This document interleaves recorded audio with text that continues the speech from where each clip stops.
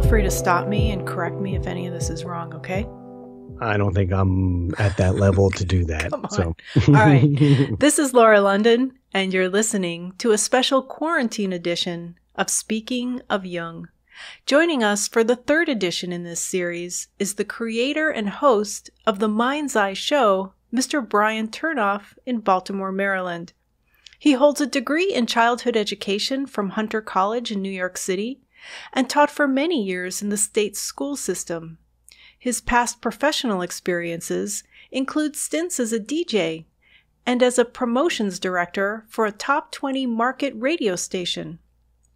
Since 2009, Brian has been moonlighting as a paranormal investigator and researcher with Shadows of the Paranormal. Their mission is to discover the truth behind paranormal claims and to help people in need. In 2012, he launched their weekly radio show, Misguided Souls. As producer and co-host, he took the position of resident skeptic. Initially intrigued by a personal search for the existence of spirits based on a deep fear of death, his mission after numerous years of investigating is to assist people in need and to find tangible proof of life after life. Utilizing these practices, he has conducted lectures and workshops about various paranormal and non-paranormal topics at public libraries and schools along the East Coast. Brian is best known as DJ BJ Turnof, host of the long-running podcast The Mind's Eye. Created in 2014, the show thoughtfully examines wide-ranging topics with a focus on cutting-edge scientific theories, current and historical events, morality and politics, as well as pop culture and the esoteric. His guests include the late Dr. Stanton Friedman, Robert Bauval, Rick Strassman, Nick Redfern, Robert Schock, and our friend Jimmy Church. With his characteristic open-minded perspective, Brian often veers listeners into new and unexpected territories. As an experienced secondary school teacher, he is intimately aware of how history is written by the winners through educational gaps and disinformation, ultimately blurring the lines between reality and fiction. By shining a light on the hidden, often dirty crevices of history, the show hopes to find kernels of truth and give voice to the voiceless. The Mind's Eye can be heard every Thursday night at 8 p.m. Eastern Time on Stitcher Radio and Z-Talk Radio. This interview is being recorded on Wednesday, May 20th, 2020, through the magic of Skype. Hi, Brian. Hello. Hi. And anyone who out there who's doubting my name is actually BJ Turnof. I got a license that proves you otherwise. That is my actual real name. Your real name is BJ. My BJ Turnof. That is when you're born with a name like that, you have to, I guess, be born with a bit of a sense of humor for sure. So it's Turnof or Turnoff? It's really Turnof, but at with this point, yeah. But did you guys change the F, spelling? It's one F, but it used to be Turnovsky. And then when my family went through the Port of Philadelphia, they didn't go through Ellis Island. Okay. It was changed then to Turnof. It's Polish. It's Polish. But here's actually a funny little thing, which I was told, Yeah. whether this story is true or not, a little family story, is that our name once was Crystal. And this was in Poland, What? but one of my family members married into a family that only had daughters. So he took their last name, Turnovsky, which then eventually became Turnof. And here I am, BJ Turnof. Got it. Wait, Crystal? Crystal, yeah. That used to be, or it's from what I'm told, that's what it was. Okay. So, And BJ, so Brian Crystal, I mean, god damn, that's a name and a half for a podcast. But you know what? DJ BJ Turnof works for me, and it kind of works for what I'm doing here. I love it. So we are both native New Yorkers, and Yeah. takes one to know one, baby. It takes right? one asshole to know another Exactly, asshole. Right? exactly. And so I have to squash that, hide that, not only because I live in Chicago, which is my adopted hometown. I've only been here, I've been here actually for 16 years, which is a long time. But I am a native New Yorker. You know, my parents both grew up in New York City. My brother and I were born there. We grew up there. And where exactly were you born? Plainview. So I'm a Long Island boy. What about you? Well, I was born in Queens. Oh, Queens girl, we got Yeah, here. Jackson Heights. Okay, yeah. And here's a kind of a funny thing that people don't realize. Brooklyn, Queens, Nassau, Suffolk County, that's actually all part of Long Island. Yeah. That's all part of, a lot of people, when they don't really realize that. When I tell them that, they're kind of shocked. But, talking to another New Yorker that's, been there, done that type of information. Yeah. So, yeah. So how'd you make your way out to Chicago? Oh, long story. My dad's job, he was an executive and he kept getting job changes and promotions. And so, I traveled a lot because of that, which was great. I've been flying since, I was thinking about this because of this lockdown that we're all in. I haven't flown since February, and that's not typically how I live. I'm used to traveling a lot, and that's pretty much been the hardest part. I've been flying since I was a young child.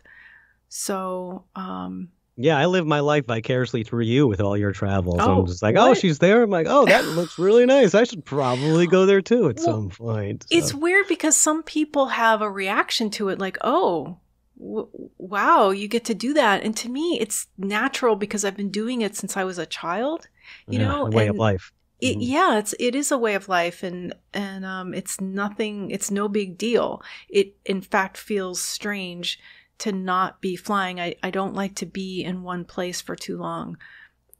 So you are in Baltimore. That is true. I lived here many moons ago, and then I ended up moving back about almost 2 years now at this point. It's Charm City, and its charm kind of worked on me, although for some people not quite. But I'm a big fan of Baltimore. I love I think Baltimore. it gets a lot of I think it gets a lot of shit.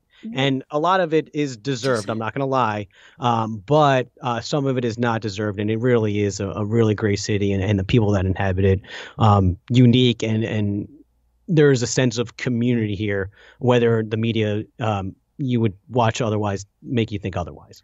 I have not actually heard anything negative about Baltimore. I went there as a child. Well, the murder is just, the murder rate is ridiculous. I'm not gonna, there's no way I can say anything but that. Is that right? But, worse than Chicago? Lots of gangs and worse than Chicago. I don't know the statistics there, but the murder rate here is pretty rough for the amount of population there is, at least. Oh, I'm Having sorry said to hear that, I don't want to, shine a negative light on it. I think Baltimore is an absolutely wonderful city, and I would recommend anyone to move here.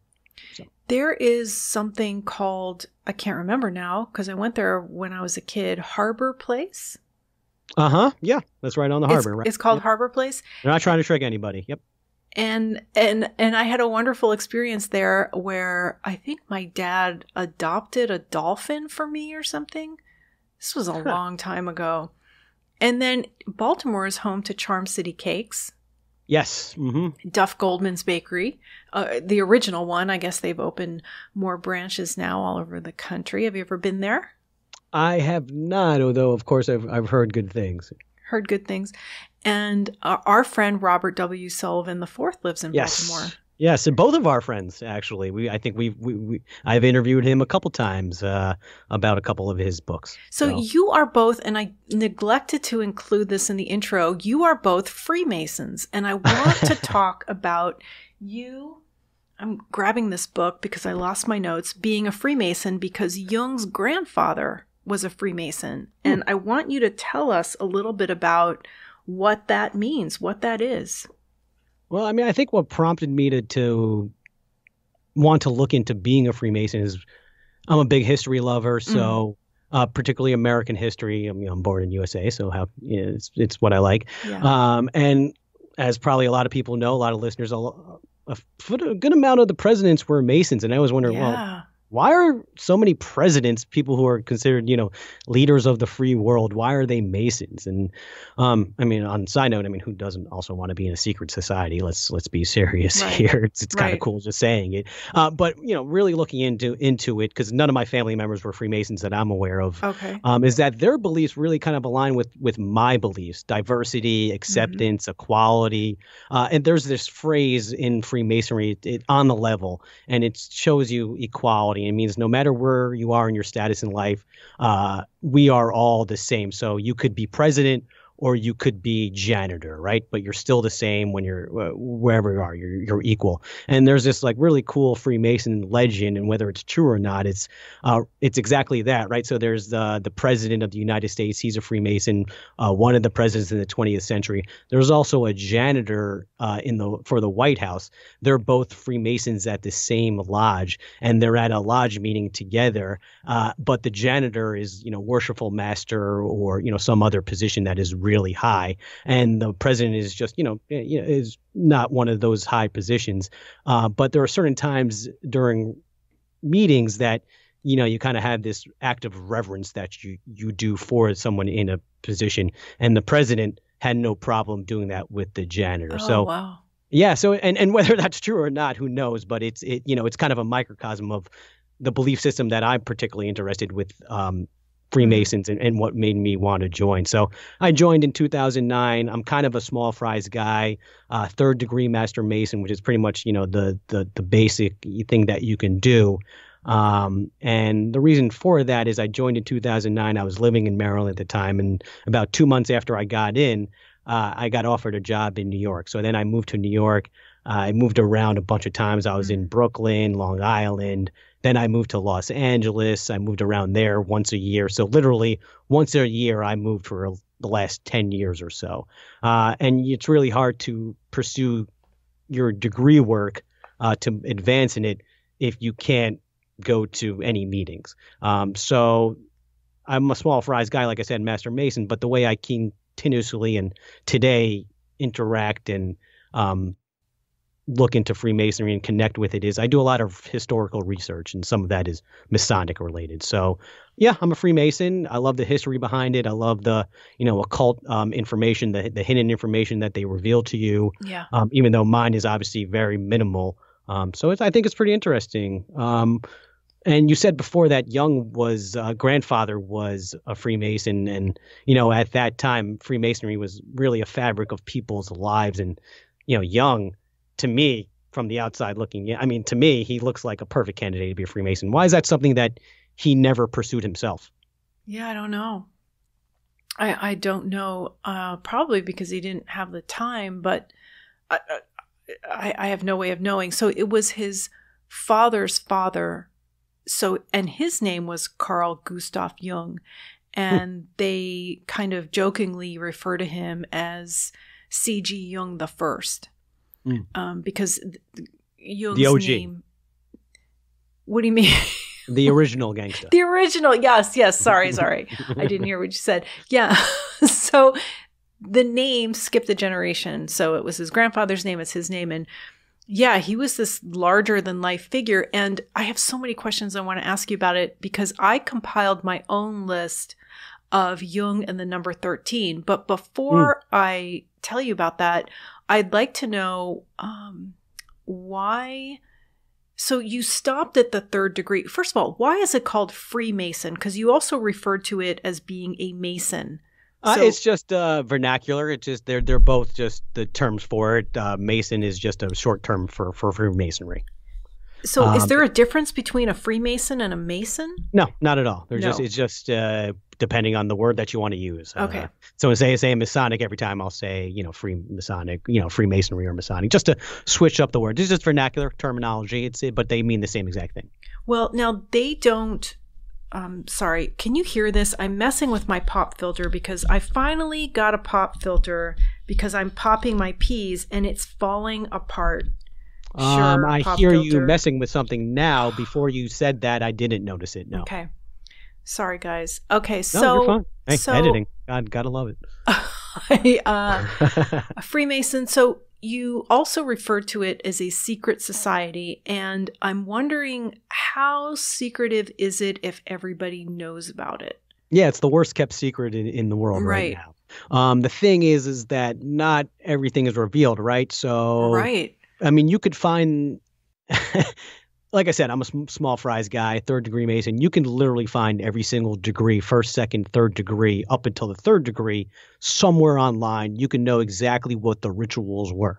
Having said that, you don't get the interpretation from the Masons themselves just by reading it online. So it's the worst kept secret, but even though they tell you you can know the content, but you may not actually know the content unless you're really within it.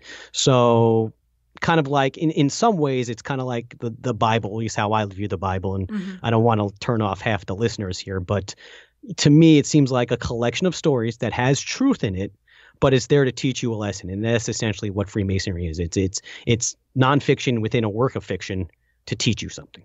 And I'm sure you know, it has such a negative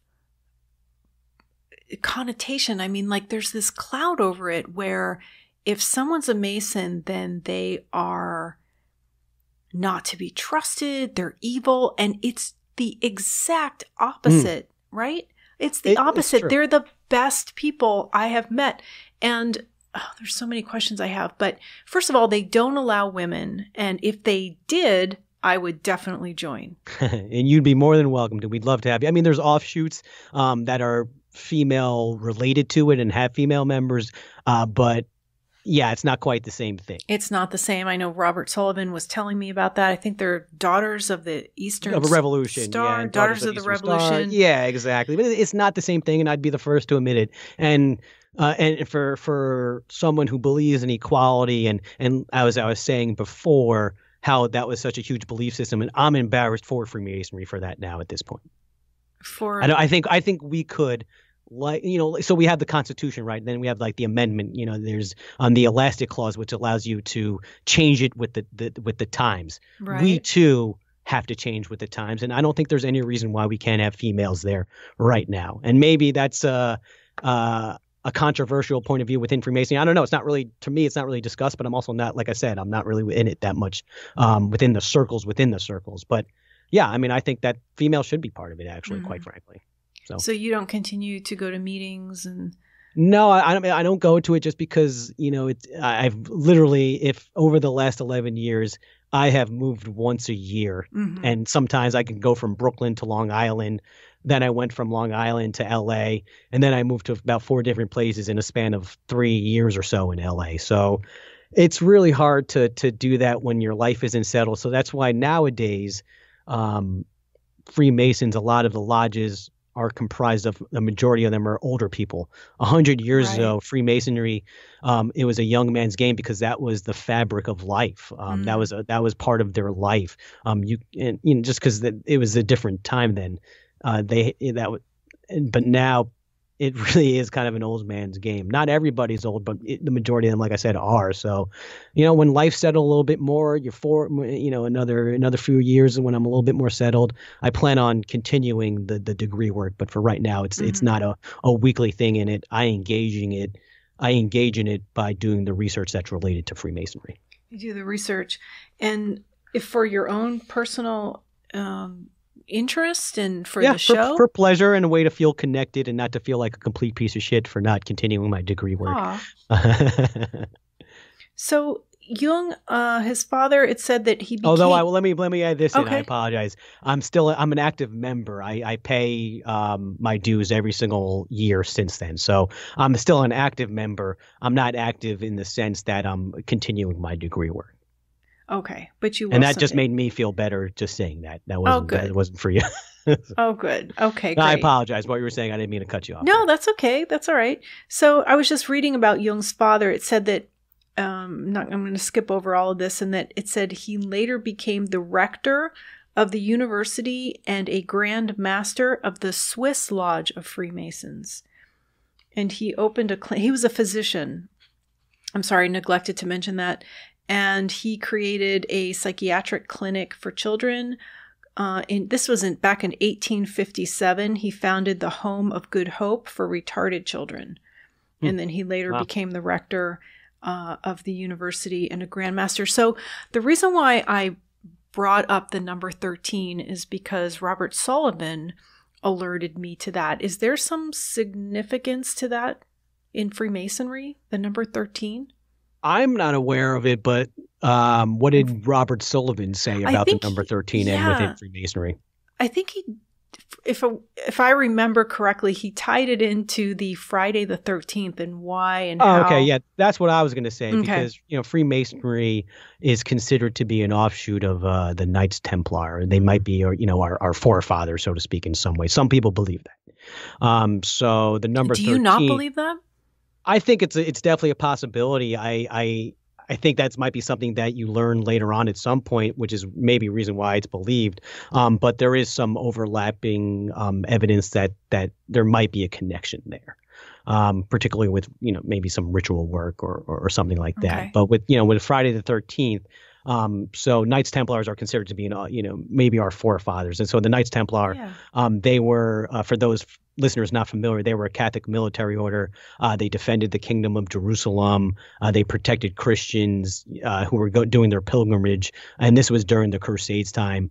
They were founded, I think, in the early 1119, I think it was something to that. And then pretty much over the next 2 centuries, they amassed a ridiculous amount of wealth and land. And when you amass a ridiculous amount of wealth and land, someone's going to want to come for it. And that's exactly what I think King Philip the ninth or 10th, something, I think it was the 9th, who did exactly that. And at that time, if you wanted to attack somebody and to justify your actions of killing and torturing them, pretty much all you had to say was heresy, magic, and that's pretty much what he did. So he was able. So on Friday the 13th, 1307, another part of the 13 right there. Friday the 13th, 1307. That was the day supposedly a large amount of Knights Templars were apprehended and then subsequently killed thereafter. Yeah. And so I think that just to go with the 13 thing, people, that's why Friday the 13th is considered bad luck. I actually think there's another reason why the number 13 is considered bad luck with a historical event. Oh, tell me. So Jesus Christ, right? 12 apostles, the Last Supper. So 12 apostles, Jesus Christ. He was 1, 12 plus 1, 13, Last Supper. We all know what happened from there. Right. So I think that there might be some relationship there to a reason why why there's so much superstitions over 13. I mean, it's such an interesting number. I mean, 13 and why there's so many superstitions. I mean, we make these accommodations for the number 13 and the superstition. So listeners, if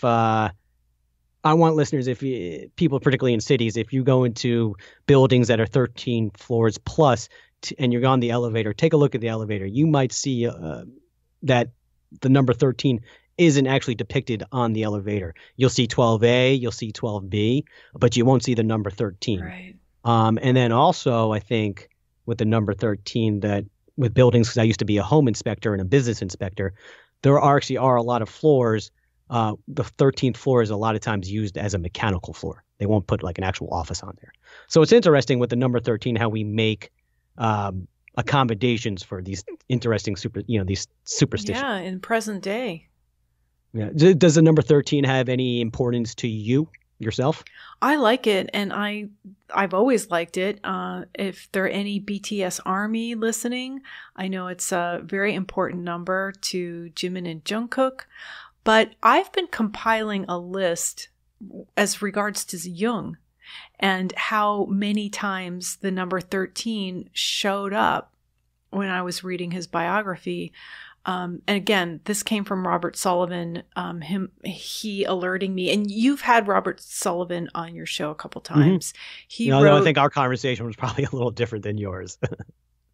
What do you mean? How so? Well, I imagine you had some more Jung focused, while mine was more just symbolism and Freemasonry. Right. He wasn't on the podcast. We just became friends. Just buddy. Yeah, we just became friends, and I think so. here's another thing I didn't mention. I was a guest on your show. Yes. One of my favorite episodes. Oh, gosh. Back in 2016, it was February 11th, 2016, and it was less than a year after I started speaking of Jung. And I have no idea what I said on that episode. I probably didn't know what I was talking about. All I remember is panicking because you asked me to define the collective unconscious, and I couldn't. That's the only thing I remember. You were so nice to me. You were so kind. But I think that you might have invited me on the show because of our mutual friendship with Rob. No, not at all. I didn't even know that you guys were friends. Oh. No, because you honestly, I think what it was is that you followed me on one of my social media pages and you just reached out saying, hey, I like your podcast. And quite frankly, I think you were one of the first, if not the first person to ever do that. So, then you started your podcast and I was just like, wow, that's really fascinating. And I always wanted to do a topic on Jung and some of his beliefs, and it just worked out well. So yeah, no, I had no clue that you were friends with Rob Sullivan. Well, thank you for having me as a guest. It was, I think, only the second time I had ever been a guest, and I don't know that I knew what I was talking about.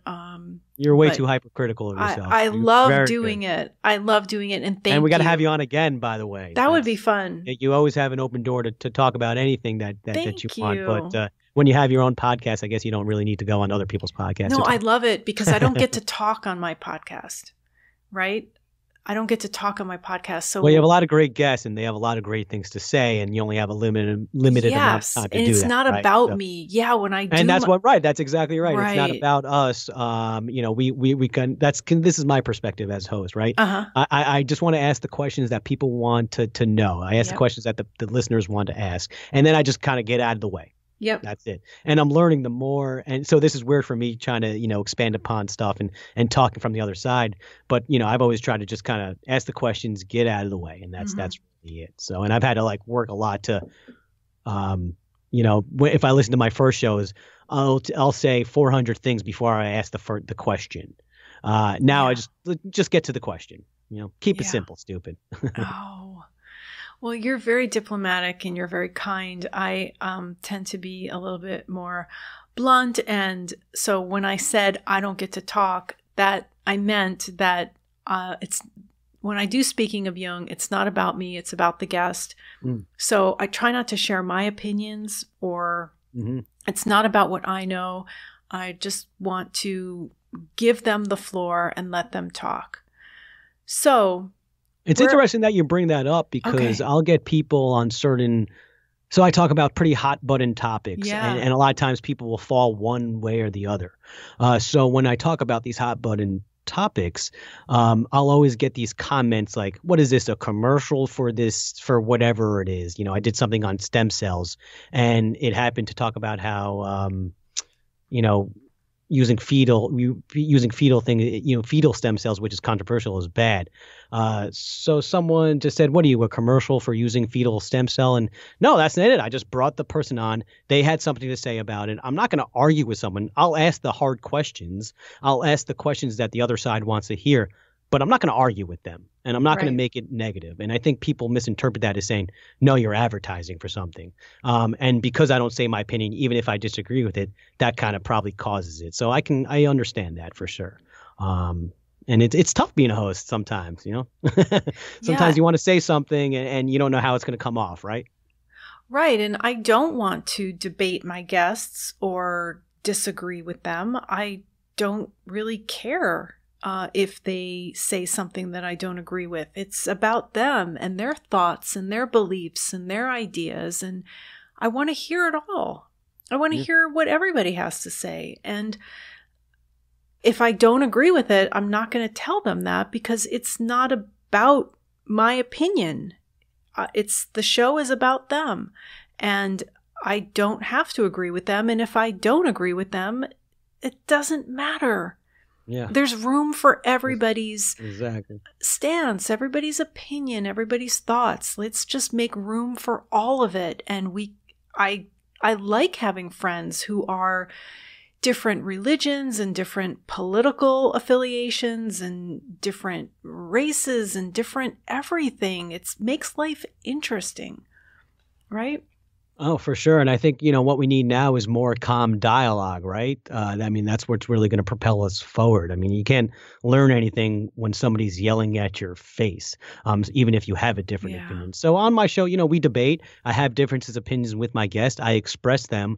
But, people will misinterpret that if you don't yell at them with these, different perspectives. And they'll say, they pretend like you're not saying, you're still debating them. So, just because I think just because you don't have to yell at someone to disagree with them and debate them. There's right way, and I think my show does that. And when particularly with those type of topics. So, but it's tough. It's really tough. Really tough. It is. And I like to provoke thought. So in the silence, I think it gives room. It allows room for thought instead of constant back and forth, to just make a lot of space for it. But I don't want to let this go about Jung and the number 13 because I made this list and I want to hear your opinion. So, C.G. Jung I, his paternal grandfather, had 13 children with 3 different wives. Jung's father, C.G. Jung I's son, was born during his 3rd marriage. And the guy, the paternal grandfather, spent 13 months in prison. Okay. Jung's maternal grandfather had 13 children. So Jung's paternal grandfather had 13 children, and his maternal grandfather had 13 children. The youngest was Jung's mother, Emily. Okay. You with me? Mm-hmm. Oh, yeah. Okay. And fascinated. The first time they met, Jung and Freud spent 13 hours talking. Okay, every account of that meeting mentions the number 13. It mentions the number of hours, 13. Why? Can't they just say they spent a lot of time talking, or they talked into the night? Why is it always specified the number of hours that Jung and Freud spent together in their first meeting? 13 hours. They ended their relationship in 1913. Okay, another point. Jung reviewed 1,300 of Wolfgang Pauli's dreams. That's in the book Adam and Archetype, edited by Jung's friend C.A. Meyer, who was a physician and a Jungian analyst. 1,300 dreams. Okay, in 1913, Jung began work on the Red Book. It was a very pivotal year for him. Last one. There's a 13-year age difference between Jung and Tony Wolff, who was his colleague and his quote-unquote mistress, with whom he worked for 33 years. End of list. What did Jung think about the number 13? I don't know. I don't think he said anything about the number 13. I mean, I have his collected works. So really, it's people that are researching Jung that say this number was prevalent in his life. I noticed it. I don't know anybody else bringing it up. Well, what do you think then? What do you think about the number 13? Why does it keep coming up in his life, and why is it important? What do you think about the number? So what's your impression? This is one of my topics of interest that I think about and look into every day, and I still don't have any answers. So it's one of the things that keeps me going. Right now, do you know who Richard C. Hoagland is? Yes, he's space related, right? Kinda, yeah. He is a very controversial figure. I was last summer. I was an associate producer of his for his show. It's called The Other Side of Midnight, because his producer had to step away for a while, and I stepped in, and I actually I filled in as host of the show a couple times, and you never told me this? What the hell? Oh, you didn't know? No. So Hoagland. What the hell? Okay, listen. So when Art Bell left, I'll piss at you now. Okay, let's start at the top. Okay, I'm going to fill you in. So when Art Bell left Coast to Coast AM, he retired, then he came back, and then he retired again.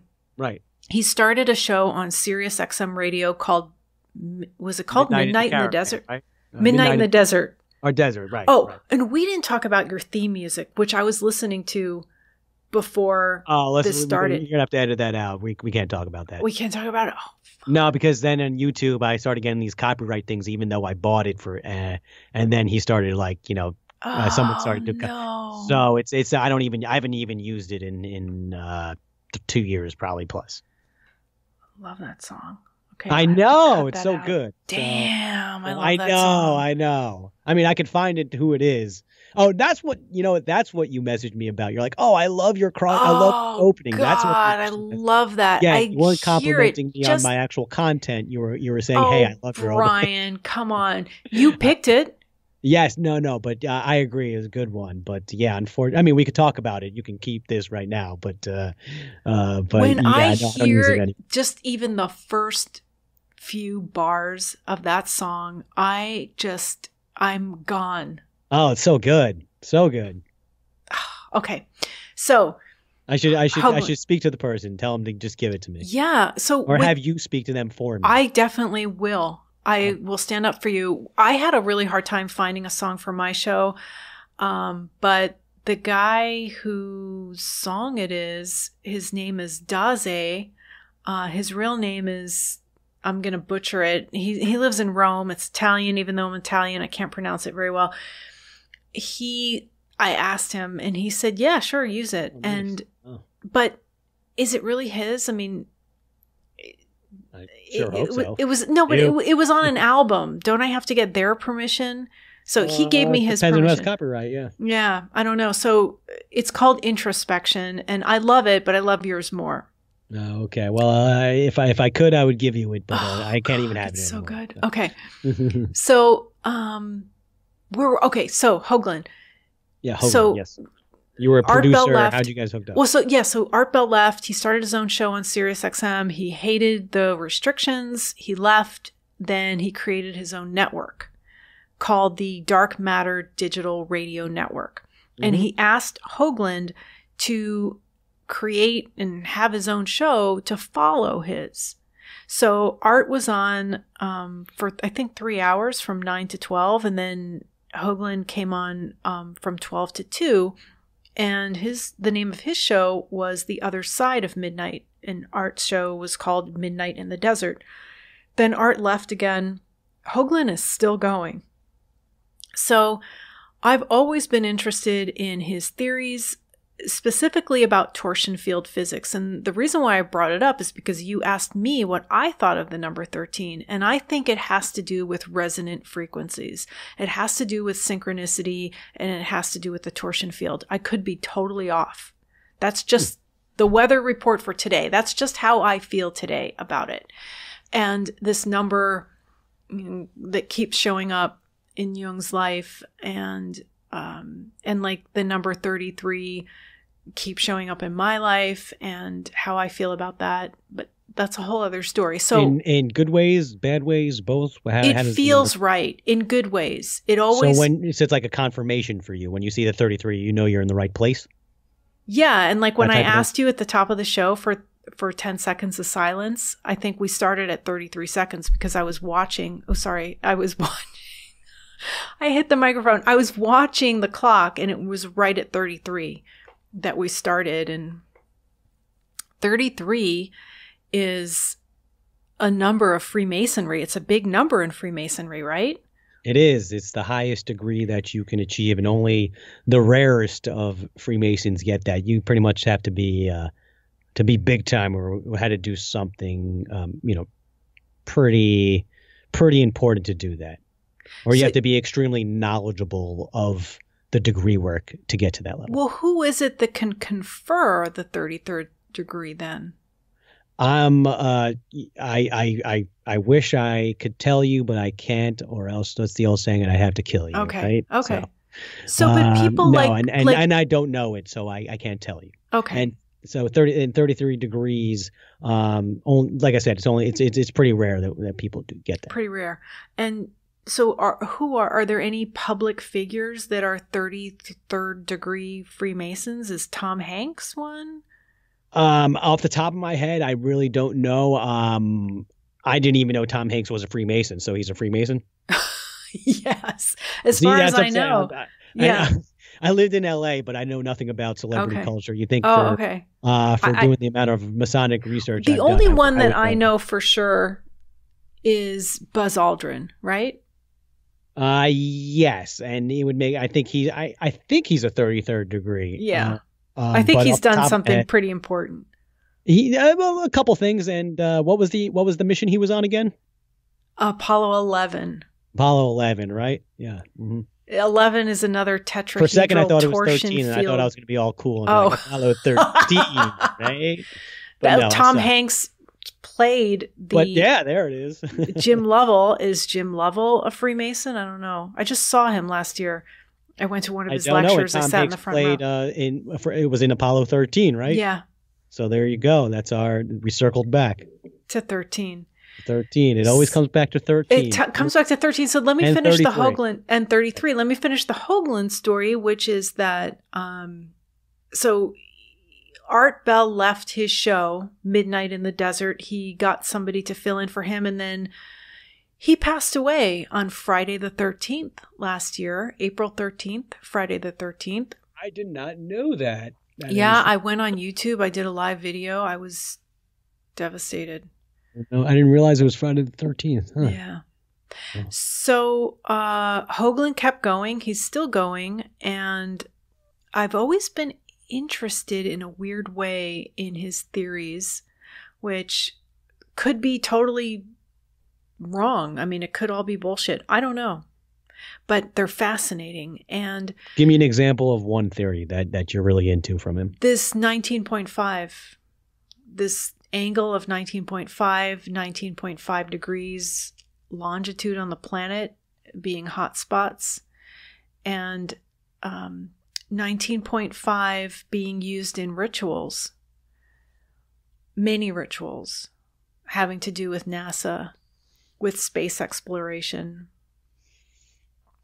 It's interesting. And so I've been in touch with him. I mean, we've had a correspondence for many years, and then I just became kind of involved with his show a little bit, and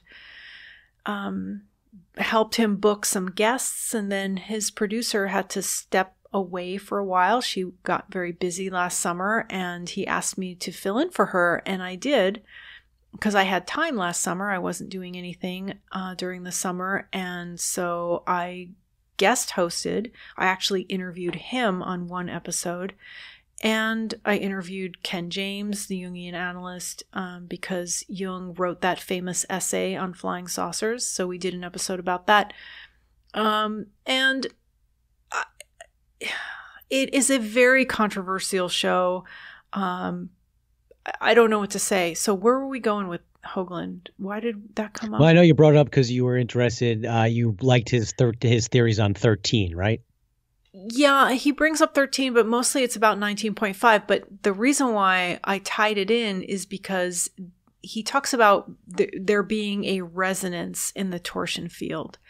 And it just reminded me of that. But let's move on to what I wanted to talk to you about, aside from your experience with Freemasonry, and it doesn't sound like there's much more you can tell us about that.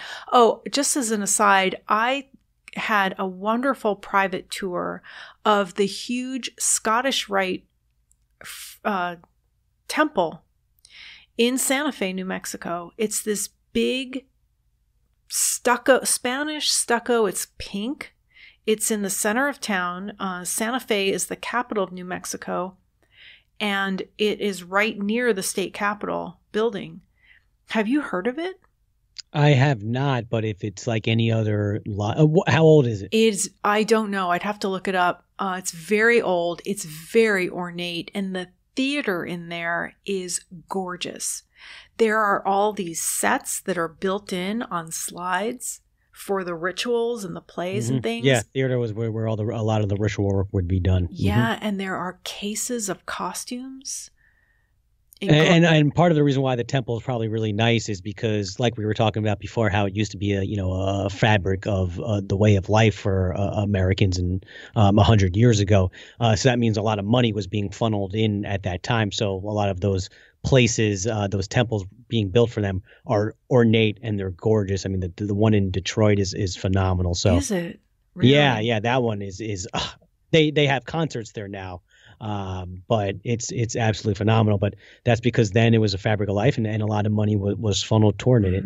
And nowadays, you see a lot of those places that were temples, the Masonic lodges for those towns that used to be in those temples, they can't afford being in there anymore. Yeah, I know it was for sale. The one in Santa Fe was for sale for a long time. Yeah, that's extremely common. Yeah, you'll see that a lot. Yeah, there was a rumor that it was going to be turned into a hotel, and then at the last minute, it was saved. And I know that they rent it out for events and things like that, but it is so beautiful. And on the private tour, they talked about all of the symbolism and the as above, so below, and it being connected to the cosmos, like the number of stairs, the number of steps in the stairs to the entryway, and the number of windows. And there's a reason for it. And I was wondering if maybe I can't really articulate what I was told, just it being to be in balance and in harmony with nature. Is that right?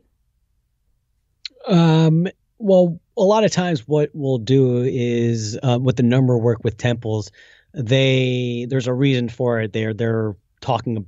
It's kind of reflecting some type of ritual or some type of big deeper meaning with the number, whatever it is. So as you can imagine, Masons do that purposely. So if you go to any temple, particularly one of such stature, that is extremely common. There's always some type of hidden information built into the building. And you recently interviewed a hero of mine, William Mann, who yes, fascinating. Not only is a Freemason, but he is a member of the Knights Templar. Is that right? Yes, real deal Knights Templar. People think the Knights Templar is something of the past, but no, they're still going on, and they're still here. Real deal. Do you know him? So we had a really fascinating interview. I never met him. Okay. I just happened to reach out to him about his book because he just came out with a new book. Right. And he accepted the interview. I think I mentioned something that I was a Freemason, so maybe that kind of got me a little foot in the door. But yeah, we ended up having like a really interesting conversation about the Knights Templar treasure, because there's this legend that when we talked about Friday the 13th, so the Knights Templars had a lot of them had to flee from this persecution. So supposedly they took their treasure with them. Why do people think that they had this treasure, right? Because they were originally headquartered in Temple Mount in Jerusalem for the first 20 years of their existence. Then they were in the Vatican. So some people think they have this treasure. It could be gold, it could be ancient knowledge, could be some type of ancient artifact. So we talked about where is this treasure? And he came out with this book. It's called Last Refuge of the Knights Templar. And it's essentially a fictional book. It's kind of like a Da Vinci Code style book, but classic, secret side Knights Templar type people. It's truth within this fiction. So the book is actually based on these real letters. It was a recent discovery between Albert Pike and another really big famous Mason of the 19th century. And inside those letters, so Albert Pike, let me just kind of talk about him for a second. He was a Confederate general. He's clearly a piece of shit, but he's confounding in history and very controversial. Right. And he's but side note, as a Freemason, he's probably one of the most knowledgeable Freemasons and really about ancient knowledge, hidden knowledge that there is.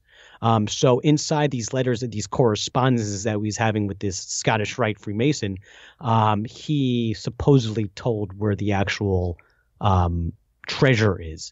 And supposedly, according to this book, and according to him in these letters, the treasure is somewhere in the Pacific Northwest. And he tried to be, and he was as pretty specific with where it was, as specific as he could be. So it's pretty interesting with William F. Mann in his new book. I mean, I recommend he talks about you can kind of find out where the treasure is. And just to kind of note what the treasure is, I asked him what it is. He wouldn't tell me what it is, but he told me that the plan is for 5 years, for sometime in the next 5 years, that whatever the treasure is, because there are people who know where it is, and there's companies that have bought the land where supposedly this treasure is. They're Masonic related as well, or Knights Templar related. And supposedly in the next 5 years, they're going to tell us what the treasure is, what this final Knights Templar treasure is. But it exists, supposedly. Mm-hmm. And it's not buried underneath Oak Island. It's not buried underneath Oak that Island. Show, even though that's one of the places that supposedly or damn show. I mean, I'm still watching that thing. Oh, it's what is it? The 5th or 6th season? God damn those people. I think it might even be up to 7. I'm embarrassed to say this, but I've never watched one episode of it, even though I interviewed. Are you kidding me?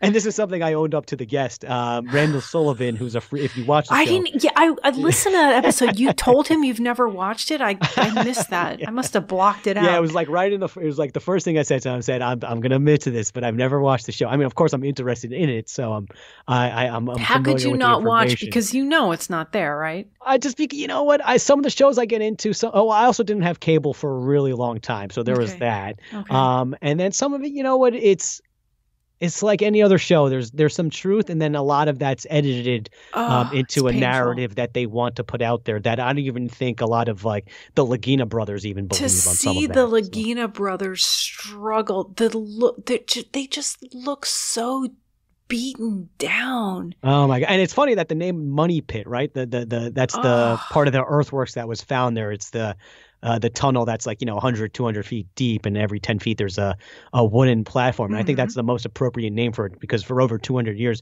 people have just been throwing their money into it. I don't see how almost anything in it. I don't see how you can even set foot on that island anymore. It's so unstable. The land there's a big swamp. Well, I think only like 5 people live there, right? Something to that effect. And they keep dying. And they can't. Well, yeah. I mean, it's dangerous when you're doing that type of work, right? I mean, that was kind of the point of the Money Pit, or supposedly the point of the Money Pit was to try and keep people out of something that could be, a treasure, maybe. But to make a show around finding a coin, a button, a piece of wood, they're really not getting anywhere. And then to hear William Mann, or to see, that in his book, he mentions that it's not even in that general area. With the thing, so I had shared with you a personal story about, and I don't want to get into it here, about how William Mann changed my life, but I'll never forget, what he did for me. And I'll always have a place in my heart for him. He, in his work and his research, but one of the things he told you on the episode that you just recently did with him is that the knowledge is the real treasure, right? Mm-hmm. So people think that it's gold and it's money and it's jewels, and it's the knowledge. And his attitude about it, I really love. Yeah. I mean, to me, it seems, so let's say, to me, it seems like he really wants this information out there. And the people who know where the treasure is, they know that he knows. So that's why maybe I don't know if this 5-year timeline was given to him or that's self-imposed, but I have a feeling that at some point, this information, if it is true, William Mann's going to come out with the information if they don't come out with it. If it's on his deathbed, if it's somewhere in his will, I think just talking to him, I have a feeling he wants this information out there. He said it's knowledge. I definitely think it's knowledge, but I also do think it's actual some type of treasure, gold or money also. Yeah. What that knowledge is, who knows? What do you think this knowledge could be? What are your thoughts on it? Me? What are your thoughts on Oak Island, and what are your thoughts? Like, do you think that? Well, what's your theory on Oak Island? How about that? Oak Island, because of where it is geographically located, and for everybody who is not familiar, it is off the coast of Nova Scotia. Right. Am I pronouncing that correctly? Mm-hmm. Nova Scotia, Canada. Which is so I live in the United States. It's, if you go to the East Coast and you keep going north, right? It's way up there. It's an island, isn't it? Nova Scotia. Exactly. Mm-hmm. And it's off the coast of Nova Scotia. So it's way out east, way up north. And anybody coming from Portugal, where that's one of the theories, the Knights Templar. Mm-hmm. There's a big church there in Portugal. I just saw Scott Walter visit that church with one of the Sinclairs, and there is a replica of the Statue of Liberty in front of this church, and he found the hooked X. I don't know. Are you familiar with that? It's a symbol that is related to, I believe, is it Rosicrucianism or Knights Templar? I think Knights Templar. Knights Templar. Yeah, I think it was on their shield, maybe, is what it was. It's just that there are so few clues in this whole puzzle, and the shows are created and they keep repeating the same things. And so I just feel like we're really not getting anywhere. But it's almost kind of like a Rorschach test. So like whatever your bias is, you can use whatever evidence that they found there for it, or some of it and disregard the rest. I mean, but they've found some pretty interesting stuff. I mean, they found crosses that had to be man-made. They found, a large cross over like 100 yards that was built from stone. So, I mean, there's some pretty interesting finds there. And I think that on Oak Island, they find like 100 feet deep bones. And supposedly the bones, whether this is real or not, if it was contaminated or not, who knows? Right. But supposedly the ancestry of those bones one is European and one is Middle Eastern. So let's say you wanted to say the Knights Templar treasure is there, or some type of treasure like that is there, secret society, Freemason related. I mean, you could probably find a reason for it. They say that for all the earthworks that were done there to make that money pit 200 feet deep with those platforms, to have the built a flood system in there as well, it would have had to take hundreds of thousands of hours of manpower. So that means you would have had to need access to a lot of men that knew how to do earthworks, that knew how to do stonework, who also could keep a secret, right? Because we don't know anything about what this really is. They found crosses. If the bones of the ancestry of those bones are real, I mean, a lot of that you could say adds up to Knights Templar, right? Okay, so even if the Knights Templar were at Oak Island, which I don't think it is, but I'm saying you don't think it is? that you could. I don't, because of what William F. Mann said. I'm going to take it from a real deal Knights Templar. Maybe one of their treasures is there because they fled into different areas. Right, but what I was going to say, I'm sorry to jump in here, no, but please. What I was going to say is that I think they went through there. So what I was getting at was that if you leave Portugal to head toward North America, you're going to hit that area first. You could, right? You're going to hit that area first. So you're going to hang out there for a while and be on your way. So I don't think that they stopped at Oak Island and they buried their treasure there. Or maybe they did something. Those wooden planks, though, right? Well, maybe that's why I was so hooked. But supposedly, so there's this new book that came out on Oak Island. I think it came out last year. I probably should throw an invitation out there just so I can get the other side of it. Yeah. They proposed that there was evidence that there was some type of early manufacturing company in the 17th century, which would predate near the time of when those discoveries were. So if there was an early manufacturing company there, maybe they could have dug that somehow. Who knows? I don't know if that's true, but I think it's an interesting mundane theory. And that could be a myth too. Those planks. And that could, yeah. I mean, I don't know exactly, because that's the whole problem, is that because the further you dig down, so like we said before, there was this flood system. So you dig down, you would trigger something, it would flood the whole place. You keep digging down, and by now, what they call the money pit is actually not where the original location. It's nearby, but it's not the original one. So it's tough, it's where they're digging. Wait, so what do you think about Oak Island? What do I think? I think that I don't know. I really don't know. I think, like I said, you could have a Rorschach. So, I mean, I think those things I said before about the manpower, I mean, all those things could add up to Knights Templar if you wanted. I try to always keep it simple, stupid one, per theory or our perspective, where what's the simple answer, the Occam's razor. And so early manufacturing companies make sense, but that's way too boring and snooze fest for me. So how about I throw out one that's a little bit more fun, and maybe something to think about as well. What if, everybody says that this money pit was made to hide something, to hide a treasure, and then eventually be able to access? What if it wasn't? What if it wasn't hiding something, but it was holding something in that you don't want out? Maybe a weapon or something nefarious. But they've scoured this place, and one of the things that I know that's just my fun theory. I'm just throwing it out there, seeing what sticks. No, I like that, and I'm thinking about your interview with Randall Sullivan, who is a journalist, right? And he went to Oak Island to sort of investigate the investigators. Mm-hmm. Yeah, he was originally hired by Rolling Stones to write an article about Oak Island, because I think there was some documentary that came out in the mid-'90s, prompted people to start, a little bit more popular about Oak Island, and that prompted him to write an article about it, and that kind of kept him on this research for the next 20 plus years or so. And he was on one of the episodes. Yeah, I think he's been on a couple of them. Yeah. And for everybody listening, if you're not familiar, the name of the show is The Curse of Oak Island, and it airs on the History Channel.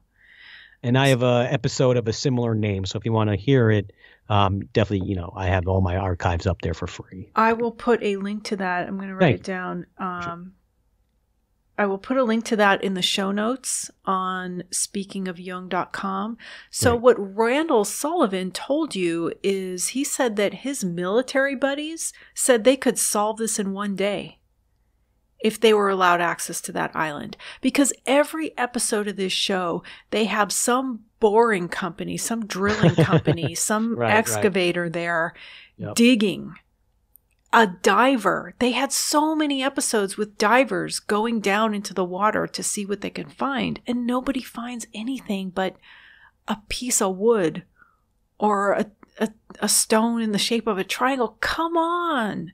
What they should be looking for, and I don't know, I haven't watched the recent episodes, they should be looking for some type of another entry. If this really is hiding something, a treasure, or did at some point, there has to be another access point. So if this was built over 200 years ago because of beach erosion, the access point would probably be somewhere offshore, 30, 40, 50 feet, something like that. So if they really wanted to solve it, this is what they should be looking for. Are they not? Hopefully they are. I have no clue. I don't watch the show, but if they really wanted to, that's something that they should be looking into. Right. And I don't mean to belabor the point. I'm sorry. It's just that I've been watching this damn show for years, and I'm just waiting for a conclusion. But William Mann saying that the Templar treasure is not actually buried under Oak Island, under Oak Island. And, Rob Sullivan told me that too. I had asked him years ago. He said, it's not there. And I thought, he's a Freemason. He knows. But I'm still watching this damn show. I gotta still interesting. Stop. Still have great finds. It's still fascinating. No, because they brought somebody in with this really high-pitched voice, and he's ruined the whole show. He walks around with one of those metal detectors. I don't even know his name. But anyway, so William Mann saying you have to have the eyes to see the signs, seals, and tokens that I don't have the eyes to see. I don't know what I'm looking for. But I feel like you guys know. I interview the people that know the know. But then know.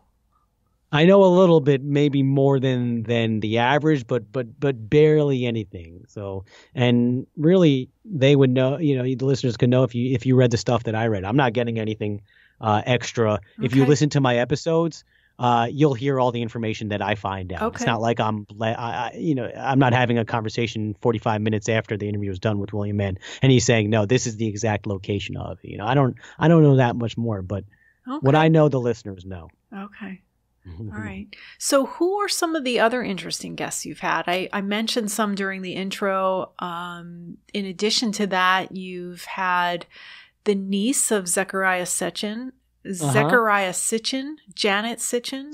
Yeah. Mm-hmm. Yeah, it's pretty interesting. And that was a while ago. I think we did an episode on Ancient Aliens, and she just talked about her experiences with, living with him, or, being related to him. Mm-hmm.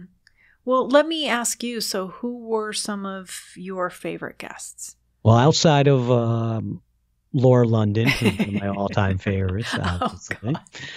God. That's a good question. It's kind of funny, and this is probably a crappy analogy, but it's kind of like I'm a parent, right? I have all these little babies, Yeah, I and you don't know. have a favorite.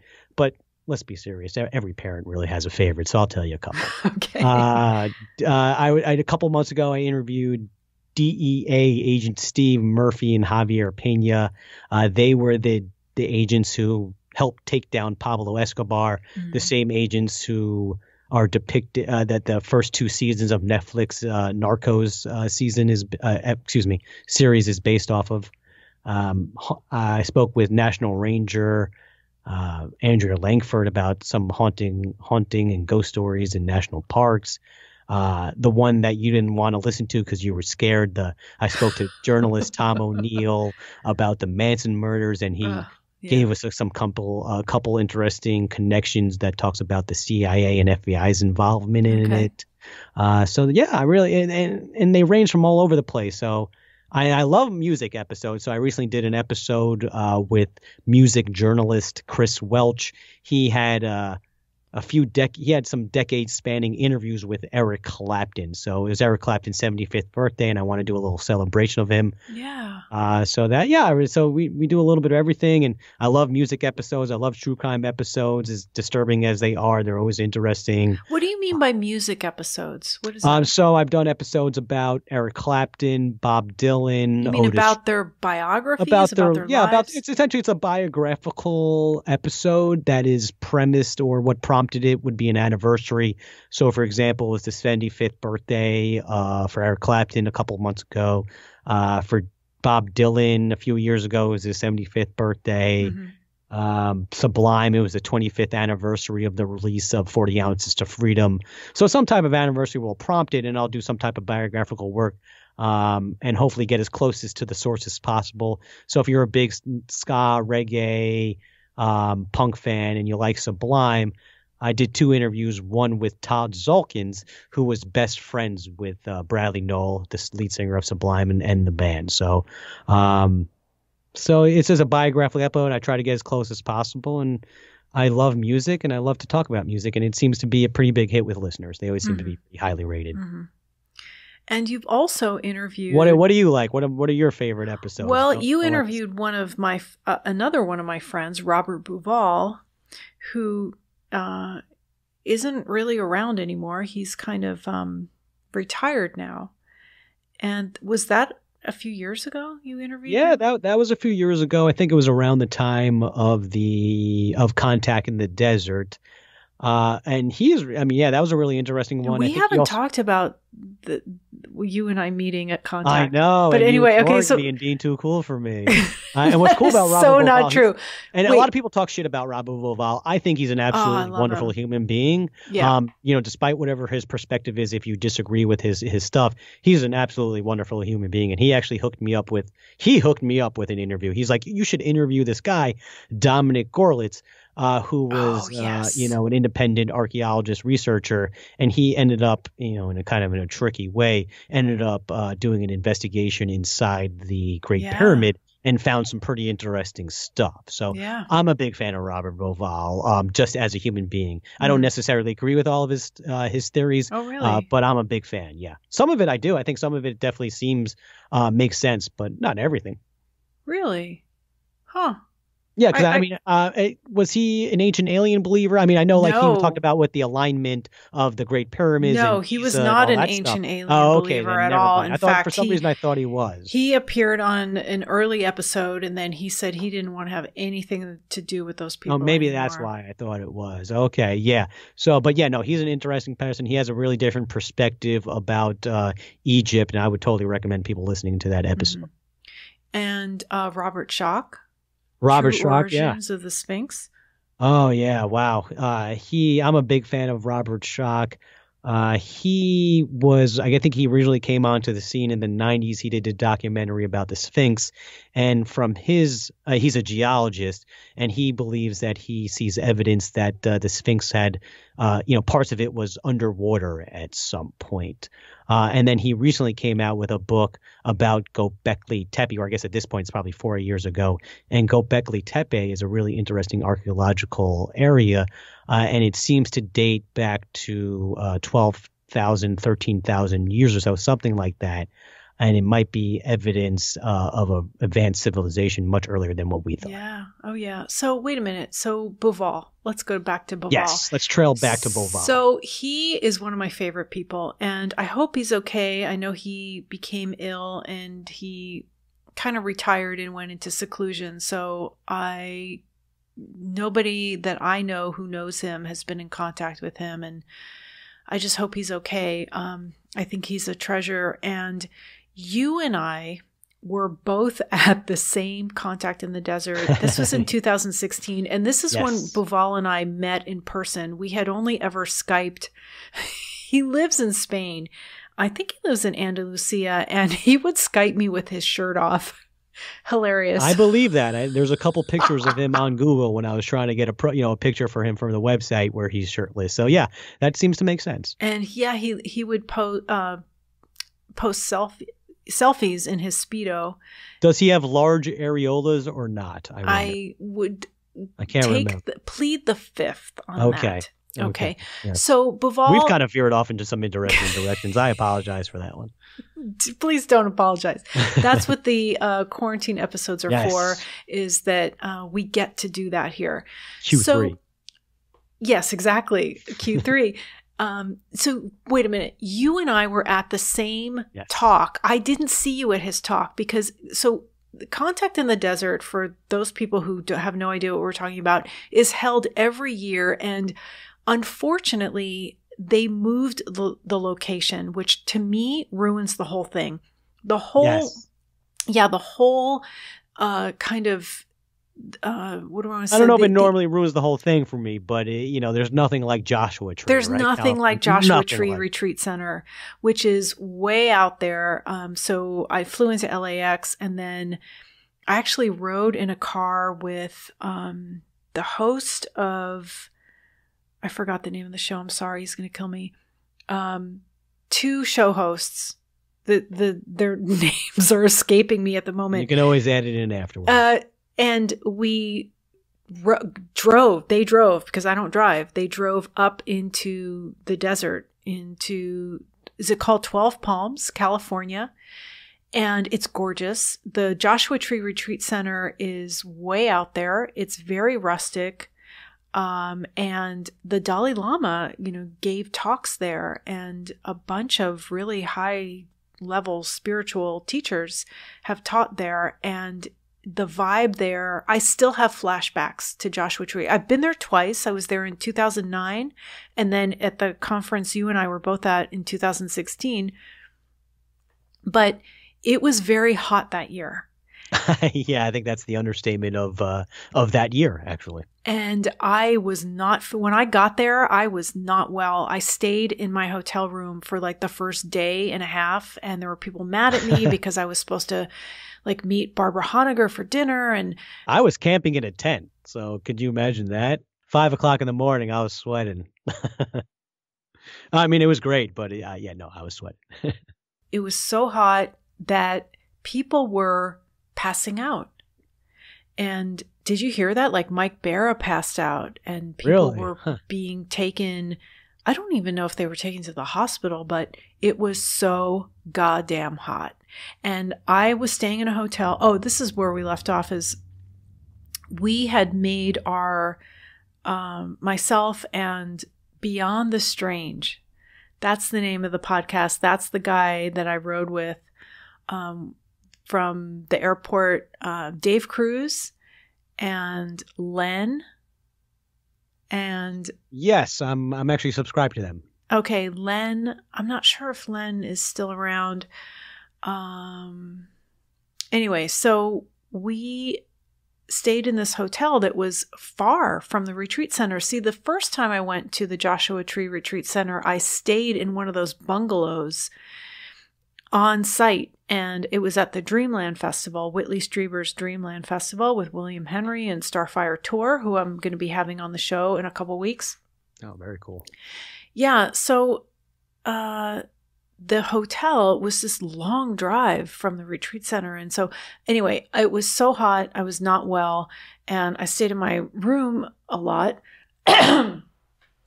Excuse me. And so where was I going with this? Bouval. So what I'm getting to is that Robert Bouval's talk so none of it's air conditioned at the retreat center. Right. And well, you were staying in a tent, so obviously you had no air conditioning. And I was hiding out at the hotel where I could stay cool and, be just rest in the dark, and it was awful. So, but I was already ill before I got there. I was having an issue. And so the heat just made it worse. So I didn't know you were there until I was looking on Facebook and I saw you had posted photos of Bouval in that room giving that lecture, which is unmistakable. I mean, nothing else looks like it, right? Correct, right. So I was so hot in that room. I mean, picture this. It was blazing. It was over 100 degrees outside. And I remember posting on Facebook a screen cap of, how people do this, that you open the app on your iPhone, the weather app, and it shows the degrees. It was 100 degrees, but it felt like it was 200 degrees. And I only wore black, so I'm dressed in black head to toe. And I walked into Bouval's talk, and this woman at the door said to me, "Go put a wet towel on your head." Now, I was worried about my hair, okay? So I wasn't going to put a wet towel on my head. And I told her to F off. And I got whatever seat I could. And he gave this tremendous talk, didn't he? Oh, it was fascinating. I mean, everybody was hanging on every single word. Yeah. And it was so intense. Whether you agree or disagree with any of his stuff, you can't deny or argue. However he puts it out, it's going to be interesting. He presents things in such a fascinating interest. He's so engaging. Yes, and he lived next to the Great Pyramid, one of the these apartment complexes, right, where you can see the pyramid from your balcony. And he had sent me all these photos. So my father... Were they topless also? No, they were not. But my father had given my mother, I have this fascination with ancient Egypt. My father gave my mother a solid gold brooch of the Sphinx. And as far as I know, there was no connection to ancient Egypt. It was not discussed in our house, when I was growing up. So I was shocked to see this brooch when I was an adult. My mom showed me that my dad had given her this brooch, and so she gave it to me since I liked it. And one of the reasons why Robert Bouval and I were Skyping was because I wanted to show him this brooch and ask him, because I'm just wanting to understand why that, and then this snake ring that I talked about I think I talked about it on episode 1 with Daryl Sharp. But anyway, so I wanted to know what this scene was on this brooch. And so he explained some of the symbolism to me. But where was I going with this? I can't remember now. Help me, Brian. I don't Just know. His connection to ancient Egypt and his correlating the 3 belt stars of Orion with the layout of the 3 pyramids on the Giza Plateau just means a lot to me, and I don't know why. I've always been fascinated by Israel too. I mean, I remember as a kid reading books about the pyramids and just kind of being confounded by that. I mean, to me, a lot. I don't know. It's. I don't know. Maybe I just want to believe more, but to me, I don't necessarily say that everything that we've been taught about Egypt and Egyptologists, especially what's his name, Zahi Hawass. Yeah, I mean, a lot of things he said. I mean, it seems like he was just in it for some of the profit, and then I mean, he was ousted himself. So him as a source isn't reliable because he was ousted by his own people, right? And you can argue about the reasons why he was ousted, but he was ousted. and he wasn't allowed back. So they're definitely hiding something. And him and Robert Bauval, I mean, they were like mortal enemies pretty much, right? Or at least from Bauval's perspective. So, but for me personally, I always found it confounding, and I don't know if we necessarily is it King Joffrey who's responsible for it? I don't know. I think the answer still remains. To be seen. It's an open question there. So also somebody else you interviewed that I knew is Rick Strassman, who wrote the book on DMT, the spirit molecule. Yes. And the reason why I met him is because, wait a minute. Let's back up. So you and I met at Contact in the Desert before we get to Strassman. So yes, I think that's what started this. Right. Yes. So because you and I chatted beforehand, I got confused as to what we talked about on air. So we met at George Norrie's birthday party, which Jimmy Church, I was just on his show a few weeks ago, and he told me that they have it every year at Contact in the Desert. They do George's party. From what it sounds like, from what is and for listeners, if you haven't been there, and this is kind of like what Coast to Coast does when they go for these live shows, he'll go out with a band and actually sing. And I think this one was more of a special one because it was his birthday. And weren't you part of a birthday dinner with him also? Well, no, I mean you were there for the music portion, right? I was there for the music portion, and I think there was also a special dinner which you could go to if you had the right type of ticket or whatever. Right. So before the music it was a buffet dinner at Contact in the Desert in another hot tent, and there I was dressed in black head to toe, and we all had dinner together, and there's this photo that I love of the main table where Stanton Friedman, the late great Stanton Friedman, was sitting, and in that photo at that table are Dr. Friedman, Travis Walton, Giorgio Tsoukalos, his wife, Jimmy Church, and there's some people out of the shot, and then you can see me in the back of the room. I'm wearing sunglasses. I have no idea why, in the back of the room, but it was a good time. And then, so you and I finally met because I was on your show that same year. I was on your show in February, and then Contact was in June. Right. And then you ignored me for all of Contact in the Desert, if I recall correctly. I'm so sorry. No, we both had different agendas, obviously. Although we were lucky that we did have a moment of meeting, but because of the nature of our podcast or the nature of what we were both trying to achieve there, we were both like two passing ships in the night. I was going somewhere else, you were going somewhere, and so on and forth. But I was lucky to.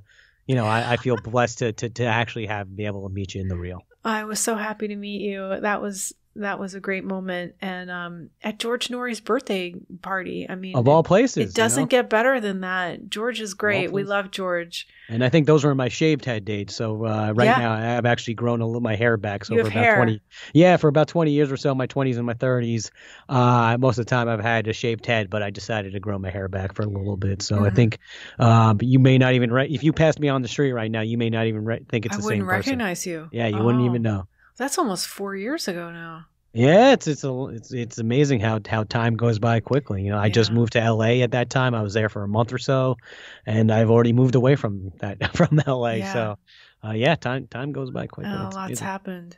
But you got to meet George, and I got to for say hi moment. to George. Yeah, brief moment. George Norrie, George Knapp. Those were definitely two of my radio host talk announcers idols for sure. Your idols, yeah. And was Knapp definitely there that night? Knapp wasn't there, okay. No. But I just really respect what he does, and I think if people start if your listeners who haven't listened and they start listening to my show, I mean, you'll probably see that I'm a bit of I wouldn't say I'm a complete coast to coast ripoff, but I definitely emulate in some way. And if I could be any host there, although all of them are amazing, I mean, I would love to be George Knapp. If one day someone said, "Hey, you're a diet George Knapp," that would be the biggest compliment to me.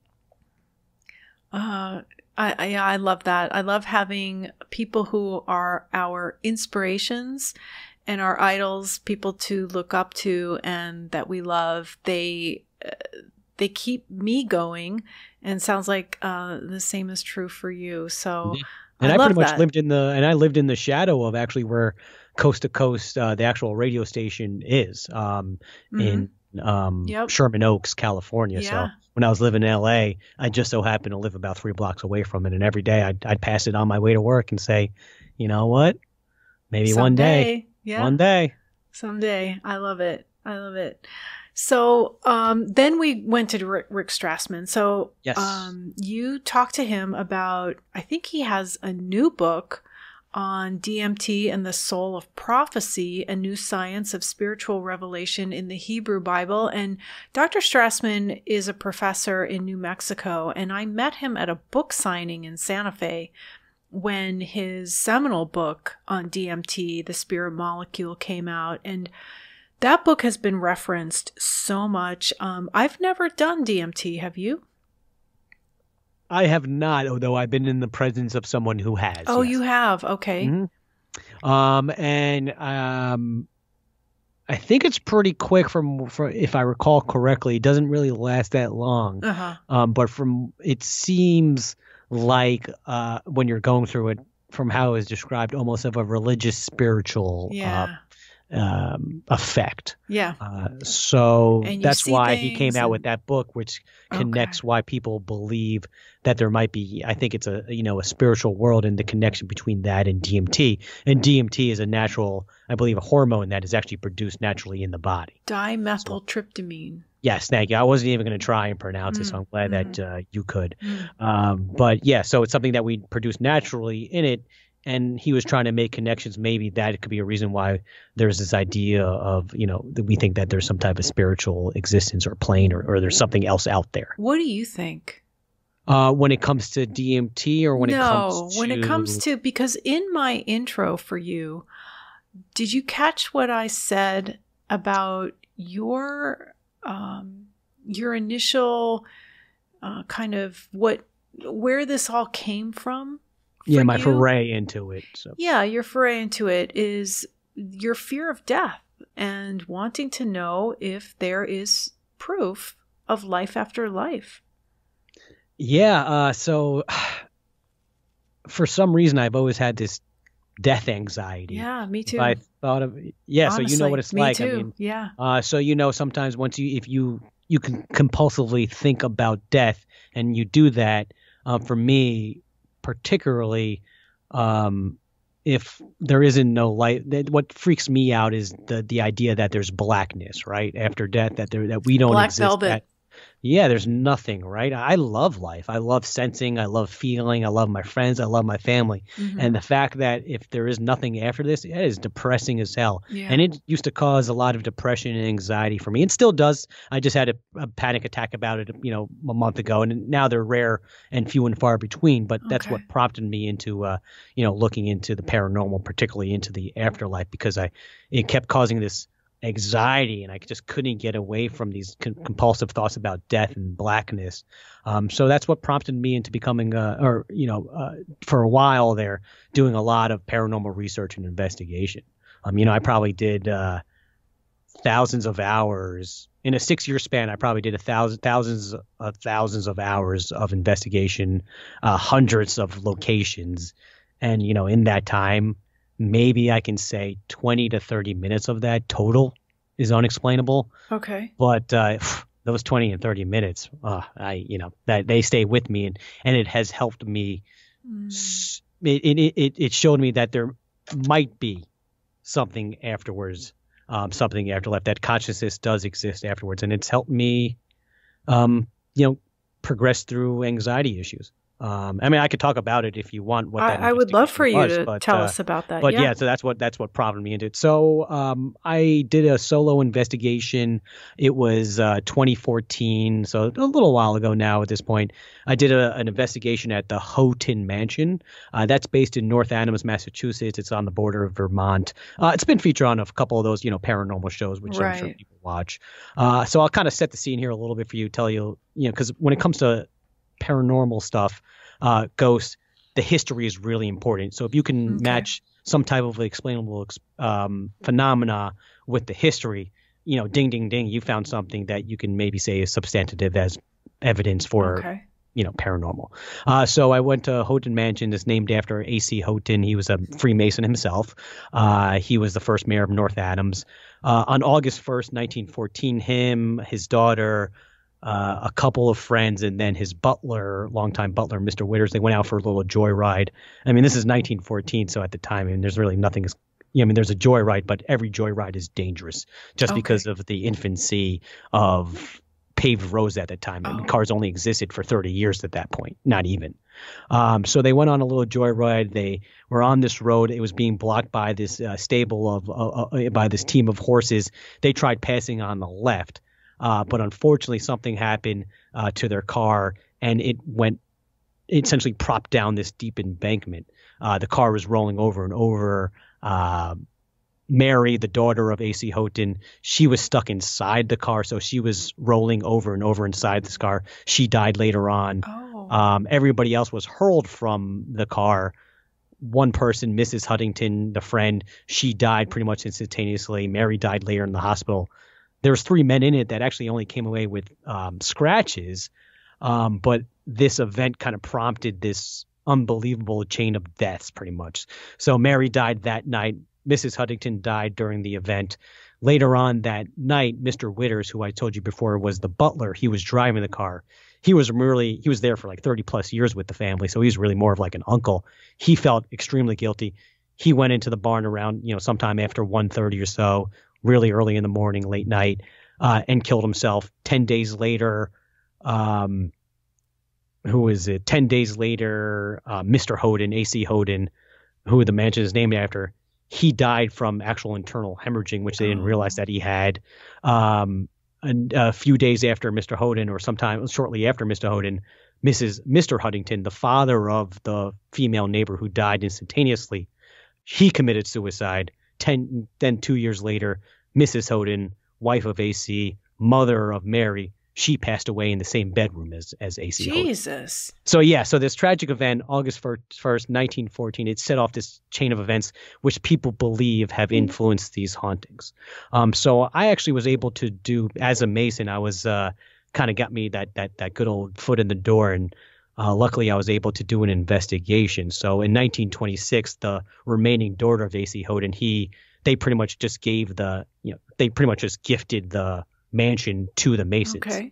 A couple of years ago, they actually couldn't afford. Now we're coming back to something that we said before. They couldn't even afford to live there, so they ended up selling it. So I'm really thankful to have this experience. But since that time when the Masons took it over, pretty much this has run the whole ghost paranormal gamut.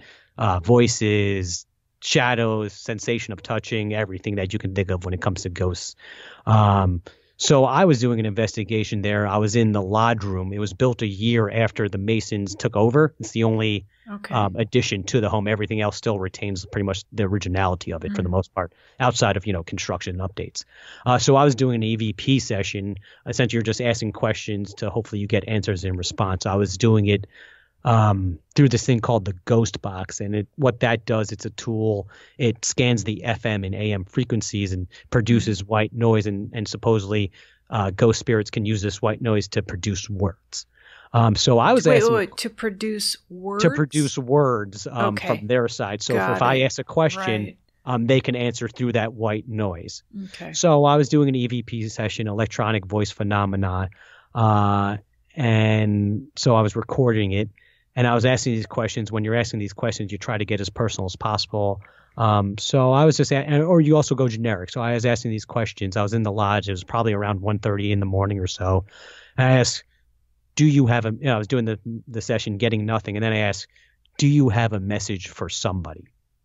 And the answer I hear, everyone, because how it sounds like kind of like a digital voice. So, so it said, so I get the word everyone. And it was pretty clear as day. There's different types of EVPs, A, B, C, and A is the clearest, C is like, barely discernible. And this is what I consider an A EVP. You can hear it pretty clearly. I repeat, who do you want? So I ask, who do you want to give the message to? They say the same answer, everyone. I then ask, who do you want to give the message to? Clear as day, I get the word Douglas. I don't know who the hell Douglas is. In my research, everything I just talked about, there's no Douglas at all. So it turns out I was doing the solo investigation, but one of the brothers with me. It turns out the name Douglas, I was the one who said Douglas. I'm like, did they just say Douglas? And he said, that's interesting. Douglas is our current worshipful master. Oh. His father was a Mason. He died at a young age, and I'm pretty sure with the mansion, there was a Mason who actually died, had a heart attack. I'm almost positive that's who it was. Oh. So I'm getting these responses, clear as day. This never happens. I'm getting this message. They have a message for everybody, and it's for this person, Douglas, who happens to be the worshipful master. I had no clue about that. So it was weird how this happened. Is one of my few experiences. And it seemed to me like this convergence of all these different things. So I was there. I happened to be there on August 1st, 2014, 100 years to the day of the chain of events. I'm a Freemason, so I have that connection right there. And you know what else August 1st is? August 1st is my birthday. So, the idea is that that sometimes on certain times, events or days or whatever, the veil is thinner between the living and the dead. And to me, I barely have had any experiences. This was the one experience that I always look back on, and it seems to be a convergence of all these things. And that's the only reason why I think it happened. Okay. Because of the dates, the anniversaries, me being a Mason, and my birthday. Otherwise, it wouldn't have happened. So it was this pretty amazing experience, one of the few that I have had in thousands of hours of doing it, that I look back on, and it makes me think, it gives me less anxiety about death. Less anxiety about death.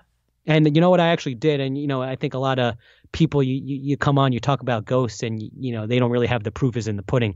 So what I did, I figured we might talk about this. I posted on my website, and I also posted on social media, and they can listen to some of these clips. And great. Yeah, so if you hear what I'm hearing, great. If you say I'm just a crock of shit, I don't know what I'm talking about, I'd love to hear that. Go to my website. It's themindseyemedia.com. My Facebook and Twitter pages are at Mind's Eye Show. I posted it there. You can listen, and I'd love to hear what your thoughts are, your thoughts, and then the listeners' thoughts too. So I'd love to, after you listen to it, let me know.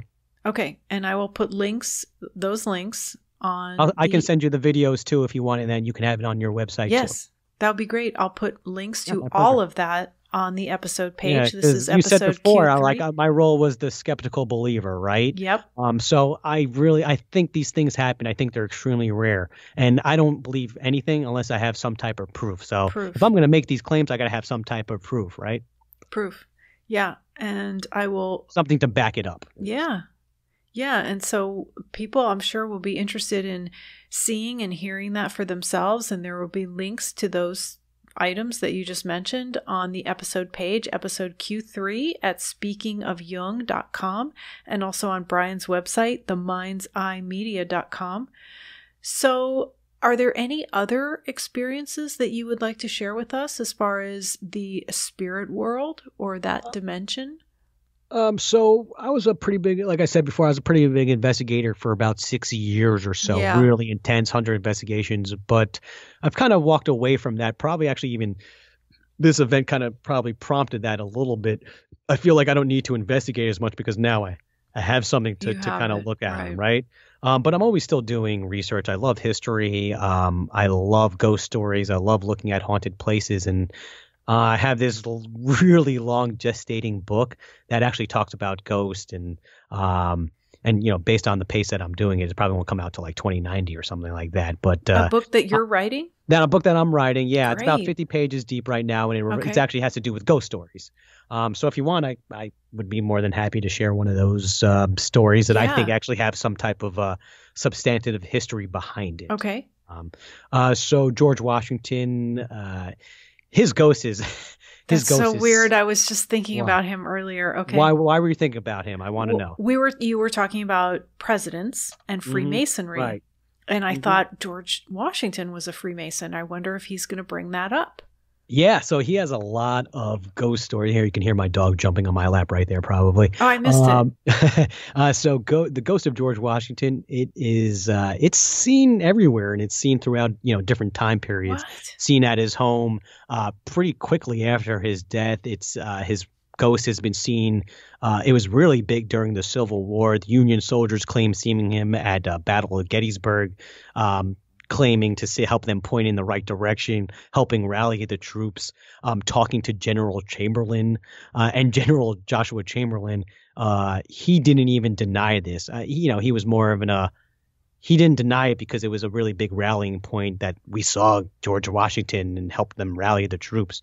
So he didn't want to deny it. But, a lot of things I just said, I mean, it sounds like propaganda, right?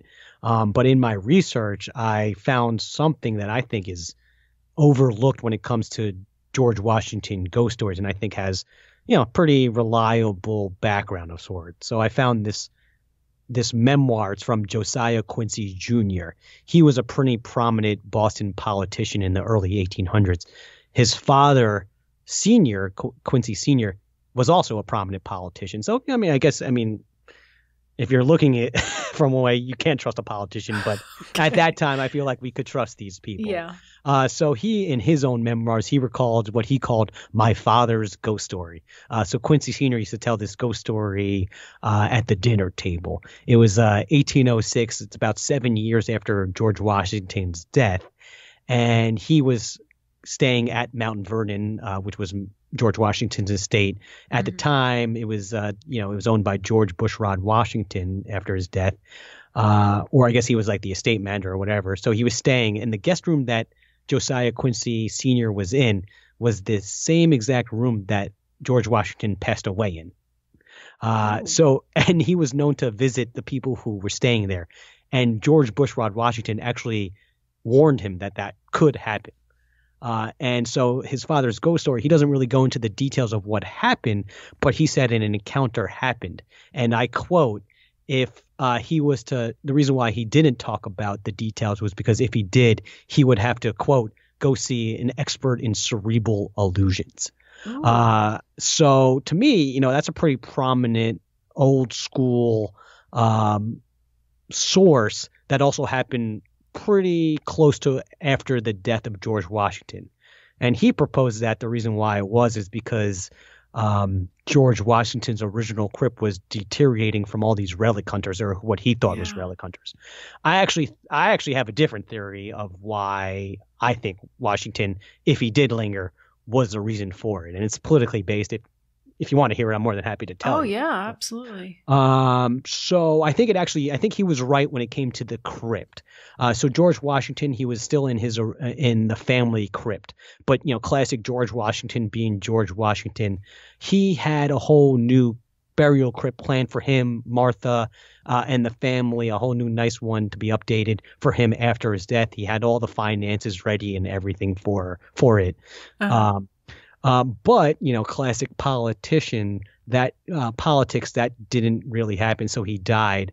And, he had this plan to be buried in the crypt. But Martha Washington, his wife, was getting a considerable amount of pressure from Congress. The people, politicians, they wanted George to be buried in the Capitol. And she succumbed to it.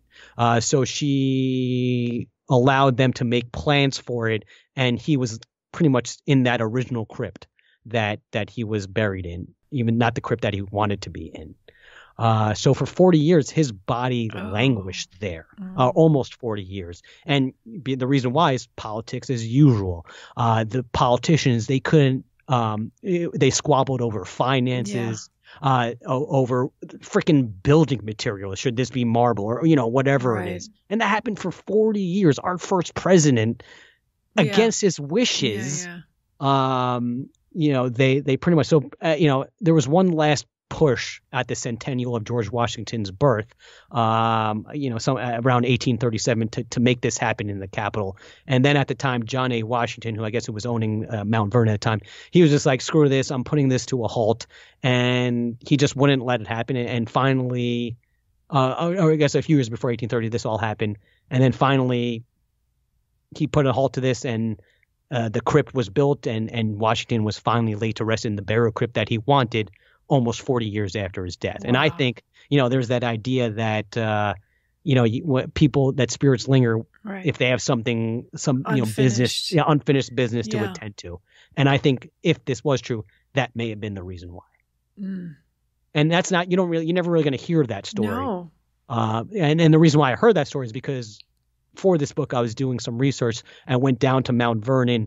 And this was one of the stories that is told there. And I actually saw the memoirs and all that stuff. It's told there. And it's on their it's on their website. You can go to Mount Vernon, whatever the website it is, and it is on their website. I tried talking to them to see if I could get, an official employee to talk about it, but they don't want to talk about it. So I went down to Mount Vernon and I actually spoke to some of the employees there. And they didn't talk to the story, but they confirmed that to this day, they're still getting some paranormal stuff. There are people with sensation of getting touched, of hearing voices, seeing apparitions of, legs or something like that. So the stories of George Washington remain to this day, and his spirit lingering there to this day. I think that one story with Josiah Quincy Jr. is pretty substantive in my opinion. Mm. So the U.S. Capitol is that where he's buried? No, he's in Mount Vernon right now. I'm sorry. No, he's in Mount Vernon right now. And just kind of another little no, please. No, you go.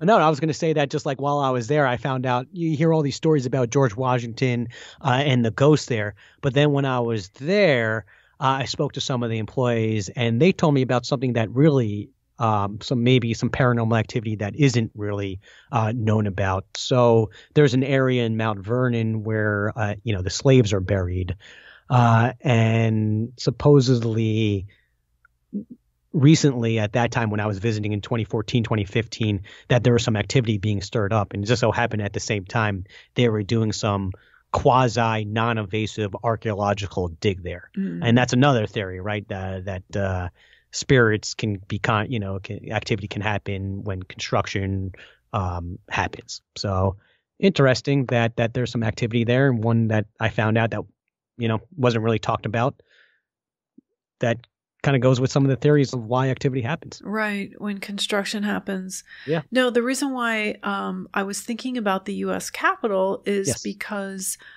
there is a book called Freedom's Gate that was written by my friend William Henry and Mark Gray, who I also know, that stating that, or their theory is that the U.S. Capitol is actually a temple.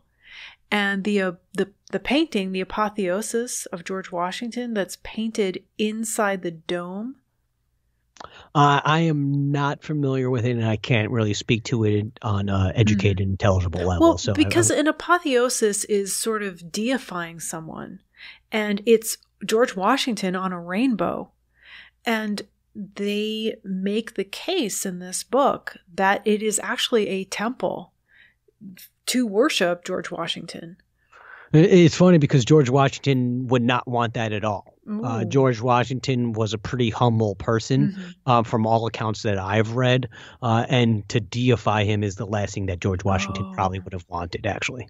And I'm not familiar with it, but just based on that information and my knowledge of George Washington, that I don't know if that's true. Now, that's not up to George Washington whether who deifies him or not, right? Right. What happened after his death, But that's something, in my opinion, George Washington is the exact opposite of what he would want. Well, I mean, we do regard him as the founding father of our country. Definitely. Don't we? But I've always, and maybe it's my personal opinion. I've never been one to do that to my heroes. I think the moment you put your heroes on a pedestal is the moment that they're going to let you down. I mean, George Washington, absolutely. Phenomenal human being, but he did some things that weren't right. So he was one of the creators, he helped create the Constitution, but everybody's treated equal, right? But had slaves. So, so there's that. So that's why I think that, George Washington probably wouldn't have wanted that. Probably wouldn't have wanted that. And you shouldn't do that to your heroes, because that also tells you, in your mind, when you put your heroes on your pedestal, in your mind, you're telling yourself, I can't do that either. And what we call in Jungian psychology, it constellates the opposite. So whenever we're too one-sided about something. So this person is great. They're all good. They can do no wrong. They are the epitome of this, that, and the other thing. Then what happens is the other side gets constellated because the psyche is always seeking balance. So whenever anything gets too one-sided, the other side shows up. So it's dangerous. It really is. And I don't think we should do that to anybody. And that's the reason why that there are certain people, certain cultures that develop where we put people on pedestals that are completely undeserving of it. Undeserving. Yeah. And I think it's because we project stuff onto them that we need and that we want. And that's what humans do. But that's a very emotional, that's a very human thing to do. A lot of times I think this is something talked about in psychology when someone says, oh, you're such an angry person. Really, they feel, the person saying that feels that they're angry and they're just projecting their own emotions upon you. Yeah, right? That's what they're seeing. They're seeing seeing themselves in you. Yeah, or what they don't own about themselves. Right, exactly. Or lack thereof, right. They're going to see it outside of them. Well, is there anything else we haven't talked about? Is there anything we haven't? Yeah, I mean, this has been it's almost 2 hours. This has been pretty wide ranging, I say. No, and I think that is a great, and I think that's perfect because it's a perfect microcosm of my show. You never know what you're going to get. I would say that I also talk about conspiracies. We've done some things about JFK. Yeah. And although mainly the Mind's Eye is podcast, I've done a couple blogs. And I wrote one a few years ago about Martin Luther King, which I think is pretty interesting. I'd love to tell you about it if you want to touch on it. You wrote a blog piece about MLK, and about the assassination of MLK and the possibilities of a conspiracy. So I've always been a big JFK conspiracy. I mean, that's the big one, right? Right. And if I'm being completely honest, I don't believe Oswald was the lone gunman. And I think a lot of people agree with me with that now. But I was never really one to look at the Martin Luther King conspiracy. I always kind of bought into that James Earl Ray was the guy, or never even really questioned it. So I've done a lot of, like I was telling you, I do a lot of research about history. I do a little bit of road tripping, and one of these road trips kind of prompted me to re-examine the MLK assassination, and what I kind of came up with was some pretty disturbing stuff that the government was quite possibly, or some faction of the government was behind it. And I'll go into some of the evidence, just because, when I make a claim, I try to back it up at least. And some of the evidence that I have it's been out there for a while, but they're from different time periods. And I think, not to be, that guy, but I think I was able to pool it into one area into this blog. Okay. So I was inspired by my visit to the National Civil Rights Museum. It's in Memphis, and that essentially what that was, the Lorraine Motel where MLK was killed or shot down. They transferred that into the National Civil Rights Museum. It's this phenomenal museum. It's a really amazing educational tool. But they were having this exhibition, and you would never think this would be an exhibition from a museum like this. They called it Lingering Questions, and they looked at the potential for numerous other culprits other than James Earl Ray, who could be, responsible for it. Those, they said, mafia, CIA, FBI, Memphis police, they all looked at the possibility of that. And I was like, wow, an educational place where MLK was killed, they're going to say that there's a possibility of conspiracy. Shit, I should probably look into this, right? Mm-hmm. So some of the evidence that I found that says, okay, so you don't have to believe me that it's MLK, but what if I told you Dr. King's family believed James Earl Ray that he didn't kill MLK because so James Earl Ray, he was in custody for about a year or so. It was on his 41st birthday. He admitted to killing MLK. And that essentially was just to avoid a public trial and the death penalty. A few days after that, he recanted his confession and he wrote a letter to the judge. All these years later, the King family, they believe that James Earl Ray wasn't responsible for it. MLK's son, point blank, directly said to James Earl Ray, Dexter King, he said right to him, I believe you that he didn't do it. I believe you and my family believes you, and I will do everything in our power to see you prevail. And they had a lawsuit of the same year. So this is actually a legal fact that 12 jurors, they said they delivered a guilty verdict that said the government was responsible for Martin Luther King's death. Oh, boy. This is a legal fact in 1999, but you're not going to read that in the book.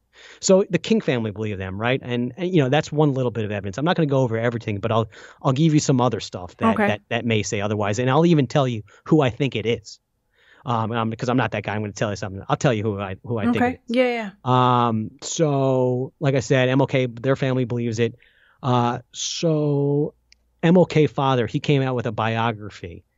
In the biography, he talks about a visit from Martin Luther King just a couple of days before his visit to Memphis, where he was shot down and killed. And I quote, and this is him, several reliable sources, this is coming from Martin Luther King Jr., several reliable sources, both private and from within the federal government, concluded that attempts would soon be made on MLK's life. Money was involved. Professional killers were being recruited, with the implication that it was from within the federal government. Now, in the 70s, I believe it was, the HSCA, the United States House of Representatives Select Committee on Assassination, they were essentially created to investigate both JFK and MLK's death. They concluded about MLK that the FBI inadequately investigated the possibility of government involvement. Why would they inadequately do that? Well, the HSCA also said, and I quote, said about the FBI that they grossly abused and exceeded its legal authority and failed to consider the possibility that actions threatening bodily harm to Dr. King might be encouraged by the program being COINTELPRO, the counterintelligence program. It was a secret surveillance program that was created to destabilize political leaders and movements like MLK. So if you disagree with the government, you would be under the COINTELPRO. He was under the investigation since the mid-1950s. So the HSCA said that the COINTELPRO encouraged people to do harm to MLK. I mean, and I won't go into all the tactics. You can read it on my website. So we know that the FBI, they didn't investigate it properly. They encouraged harm towards MLK. And then on the actual day of MLK's death in Memphis, Frank Hollerman, he was the Memphis Fire and Police Director. That position was responsible for the security provided to King on the day for his visit for the city. That position didn't even exist until months leading up to the King's assassination. And I'll tell you why that's important. So you can hear me. I'm getting riled up now. Yeah. Because it pisses me off. Yeah, go. So he unexplainably, Frank Hollerman, transferred black firefighters who were stationed across the street from Lorraine Motel and who specifically requested to oversee King's security. He transferred them to another location unexplainably on the day of the assassination. You know who Frank Hollerman was? He was a retired FBI veteran. He worked directly with J. Edgar Hoover for 10 years as inspector in charge of the Washington, D.C. office. Of those 10 years, 8 of those years coincided with the COINTEL program. So obviously, but just what I'm telling you, I'm pointing the finger at the FBI and Hoover. I think there's too much evidence that tells you FBI had something to do with it. And now I'm going to be that guy. I told you who it was. Why would they want to kill Martin Luther King? Well, I'm going to make you go to my website and read it. Okay. So themindseyemedia.com, you can read the blog there, and that'll tell you why. And it also has other evidence that I just didn't talk about of why MLK was possibly assassinated by the federal government. So that's some disturbing information that I think I just shared. And it tells you kind of what was going on at that time. And I believe since that time, we really haven't really recovered as a country. They killed all our leaders that were making a change.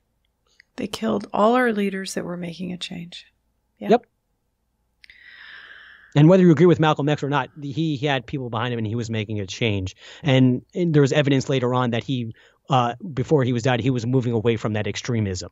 So Martin Luther King, JFK, RFK, Malcolm King, Malcolm X. They killed all our leaders. And we've never recovered since. Oh, wow. Okay, so I just gave you that information, right? I'm sure you're going to I prefer you do your own research, see my own information. What do you think? I don't know what to think. I'm happy to hear you out, and I would love to read what you wrote because I haven't seen that yet. It's very disturbing. I love being an American. I'm an American citizen, and I support our country. 100%. And that's how you support it, by getting the real information, right? Well, I also know that it's interesting that I have to clear my throat again. Please. Excuse me. And trust me, I don't say any of this stuff lightly, and I don't want to say any of this stuff. I can hear it in your voice. Yeah, but this is where the path led me down. Yeah. So. No, you didn't know what you were going to find, and that's what you found. And like I said, I know this is like an often way of what people who argue stuff, they often start with, well, I was on the opposite side of the fence, but now I went this way. But that is the truth. I had no reason to think that MLK, that his assassination had, there was anything nefarious behind it, outside of the obvious, that there wasn't anything conspiratorial. But then when you look at the trail of evidence, it paints another picture. Well, I don't like to comment on politics. I'm going to stop clearing my throat because clearly it's just going to be like this. So I don't like to comment on politics. I don't like to say anything disparaging about the government. Sure. My whole family, except for my dad, was born in Italy and came to this country, who took them in, and I'll always be grateful for that. I also know that, things aren't always pretty or rosy, and things are done sometimes that are very ugly. And I don't know what to say about that. What I was going to say earlier is that over the weekend, I happened to be lying in bed and not wanting to get out. And so I turned the TV on, and A Few Good Men was on again. It's probably always on some channel. And at the very end of the movie, I think it's my favorite line of the movie, because have you seen it? Oh, yeah. You can't handle the truth, of course. Yeah. So Jack Nicholson's character says, you effing people, you have no idea what it takes to defend a nation. All you did was weaken a country today. And as cold and heartless and cruel as that is, we like to just, and I go through, I go on walks through my neighborhood, and I see these beautiful townhouses and these beautiful residences, and I see kids, and every once in a while, and I think everybody's just kind of living life, and we don't think about how fortunate we are and how Sure, and that also depends on how goddamn easy we have it. Yes, and that also depends on who you're talking to. It all depends on who you're talking to. Well, then talk about maybe talk to Black people about the death of Martin Luther King and the effect that had on being an American citizen that time. So it's I get that perspective, but that's not the truth is, and that's not the way it is. I get it. We live in a fantastic country. What is the truth today? But what is the truth today? There is no truth. That's the problem. Your truth is what you believe. Okay. And truth has been corrupted. So what are we supposed to do, though? So I'm totally letting you have your perspective. I don't really have a perspective on this because I don't know what you know. Yeah, I mean, I think it's simple. Just don't lie to us. Be truthful. But say what it is. And I understand there's always a gray area. Listen, I think there are some times where that's a necessity. So, for example, Operation Paperclip, right, is where we brought over, thousands of Nazis over. Yep. And the reason why we did that is we wanted the science information. But if we didn't do that, then Russia was going to take them and absorb them and then get the information. So I get it. There's always a time and place where you have to work in the gray area. Where there's sometimes where you have to do bad things for the overall good. Killing Martin Luther King, killing JFK, that had nothing to do with good. It only had to do with bad and for greedy and horrible reasons. And we have and because of it, it's been hard to recover. And you can see that. I mean, there's been minimal politicians since there that you can trust since then. And there were before? Yeah, I think so. I mean, Okay. JFK, he was a piece of shit. I mean, he had his own piece of shit stuff going on. He was, He was a piece of shit? he wasn't a piece of shit overall, but he did some things that you could call him a piece of Okay. shit for. Infidelity. Same thing with Martin Luther King. That's why I don't put these people on pedestals, Okay. because they did things that you could, if depending on what your ethics and morals are, they disagree with it. But they did good things, and they Okay. did great things. Okay. And the way that they were moving the country toward was for something that was for the people. So they did good things and they did piece of shit things. Yeah, so that's that sort of, that's I good think and you can bad. say that to some extent about all of us. Sure, no, of course, but then there's the line. We all have these lines, The line, and the okay. problem is that those lines were crossed with those killings, With the killings, yeah. with the assassination With the of assassinations, MLK, right. RFK, MLK. Right. And they altered the course of our history. Exactly. Right.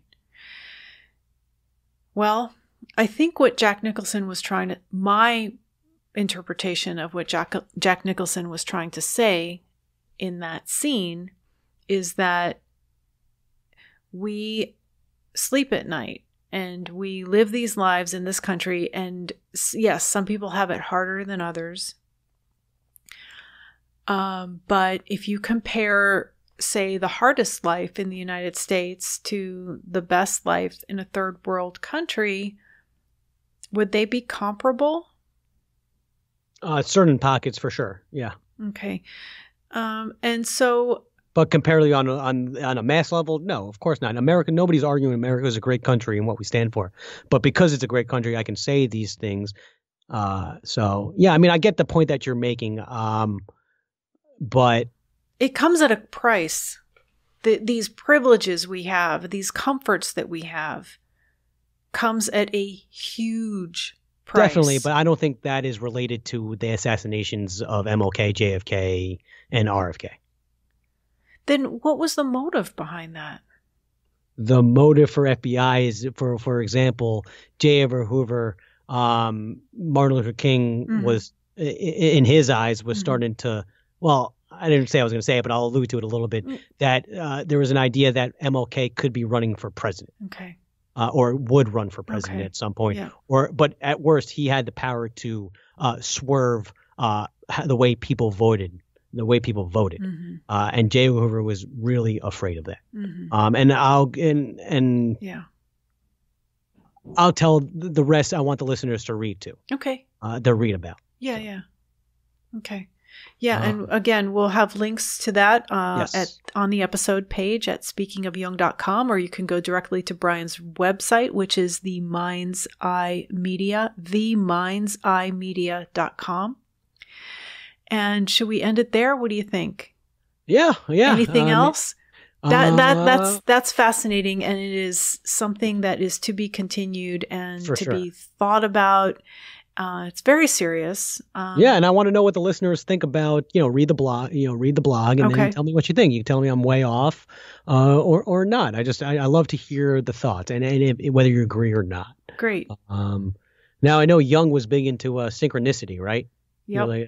And I've had a few interesting, I wanted to talk about that with you because when I was on your show back in February of 2016, we were talking about synchronicity, and I was still very rattled about what synchronicity was and what it wasn't, because originally I wanted my show, Speaking of Jung, to be about synchronicity. I wanted each episode to end with me asking the analyst, what is synchronicity? And then early on, in the life of the podcast, I found out that somebody made a movie called What is Synchronicity? So I couldn't do that. And then what I was finding from these analysts is that really everybody had a different answer. Everybody explained it a little differently. So I started getting very confused about what was synchronicity and what wasn't. And you had related a story to me on the episode I did with you, and I said, no, that's really not synchronicity. And that always bothered me because you know what? If it was a meaningful coincidence, if the coincidence was meaningful to you, then it was synchronicity. But this regimented attitude about how it has to be an inner event and an outer event that mirror each other, that's the only, and there goes the, what is this thing called? What is this thing called that keeps falling apart? The pop filter? The popper thingamajig. Okay, so the pop filter is gone. So that is the only way that it is technically a synchronicity. I'm sorry, but if No, don't apologize, because that's exactly what happened to me. It was an inner and an outer thing. Okay. Because after thinking about that, because it's funny because this synchronicity didn't happen too long after our interview. Oh. Tell me. So, I mean, is that part of the synchronicity? I don't know. But it's pretty interesting what happened. And this synchronicity happened at a time when I really needed it to happen. You know, I guess I was looking for signs. Isn't that always how that works, right? So I was I was in a pretty bad mental rough place, actually. I was engaged to a woman for a long time. I'll call her Veronica. And after a pretty lengthy relationship, we got engaged. We didn't end up moving toward that next stage, toward the wedding. We broke up. And you can imagine I was pretty broken up over it. I was living in New York at the time. This was December 2015 when it all ended. Mm-hmm. And then, when you need a fresh start, where do you go? Of course, you go to the West Coast. So I ended up moving to LA. That's what prompted me moving there. I needed a fresh start at the time, something new. Go west, young man, right? Yep. So I ended up moving to LA. I was living with my brother for a few years. At the time, I owned my own business doing inspections. So I was lucky enough to be able to move around and still have the business. So I was there for about, 8 months or so. And that was, around about a year after the breakup. So, I'll admit I was still in a pretty rough spot or so. And all of a sudden, I started getting these calls from my ex-fiance's father. Oh. And just due to the nature of the job and the time difference, it was either too early for me to pick up or I was just on the job. So I never actually answered. This happened about 2 or 3 times. And, after about 2 or 3 times, I was like, screw it. I got to give a call back. I got to know what's happening because you would never leave a voicemail. So this happened a couple of times over a couple of days. I finally called him back and I was like, what's up? Because this is like pretty close to the 1-year anniversary when this started happening. And if I'm being completely truthful, maybe I thought maybe there's some type of reconciliation that could happen. Yeah. So it turns out it was nothing at all, right? It turns out that he had a new coworker whose name was Brian and he meant to call him this whole time. Oh my goodness. And he was always good to me. So, I wasn't going to be an asshole or talk any shit or anything like that, because I knew he wasn't mean to be mean or malicious. Yeah. It was an accident. But, truth be told, it probably set me into a pretty rough spot. And this conversation happened in the morning right before I was about to go on some inspections. Mm-hmm. So for my job, I would go around LA and inspect homes. Some of them were pretty high value ones as well, celebrities and all that stuff.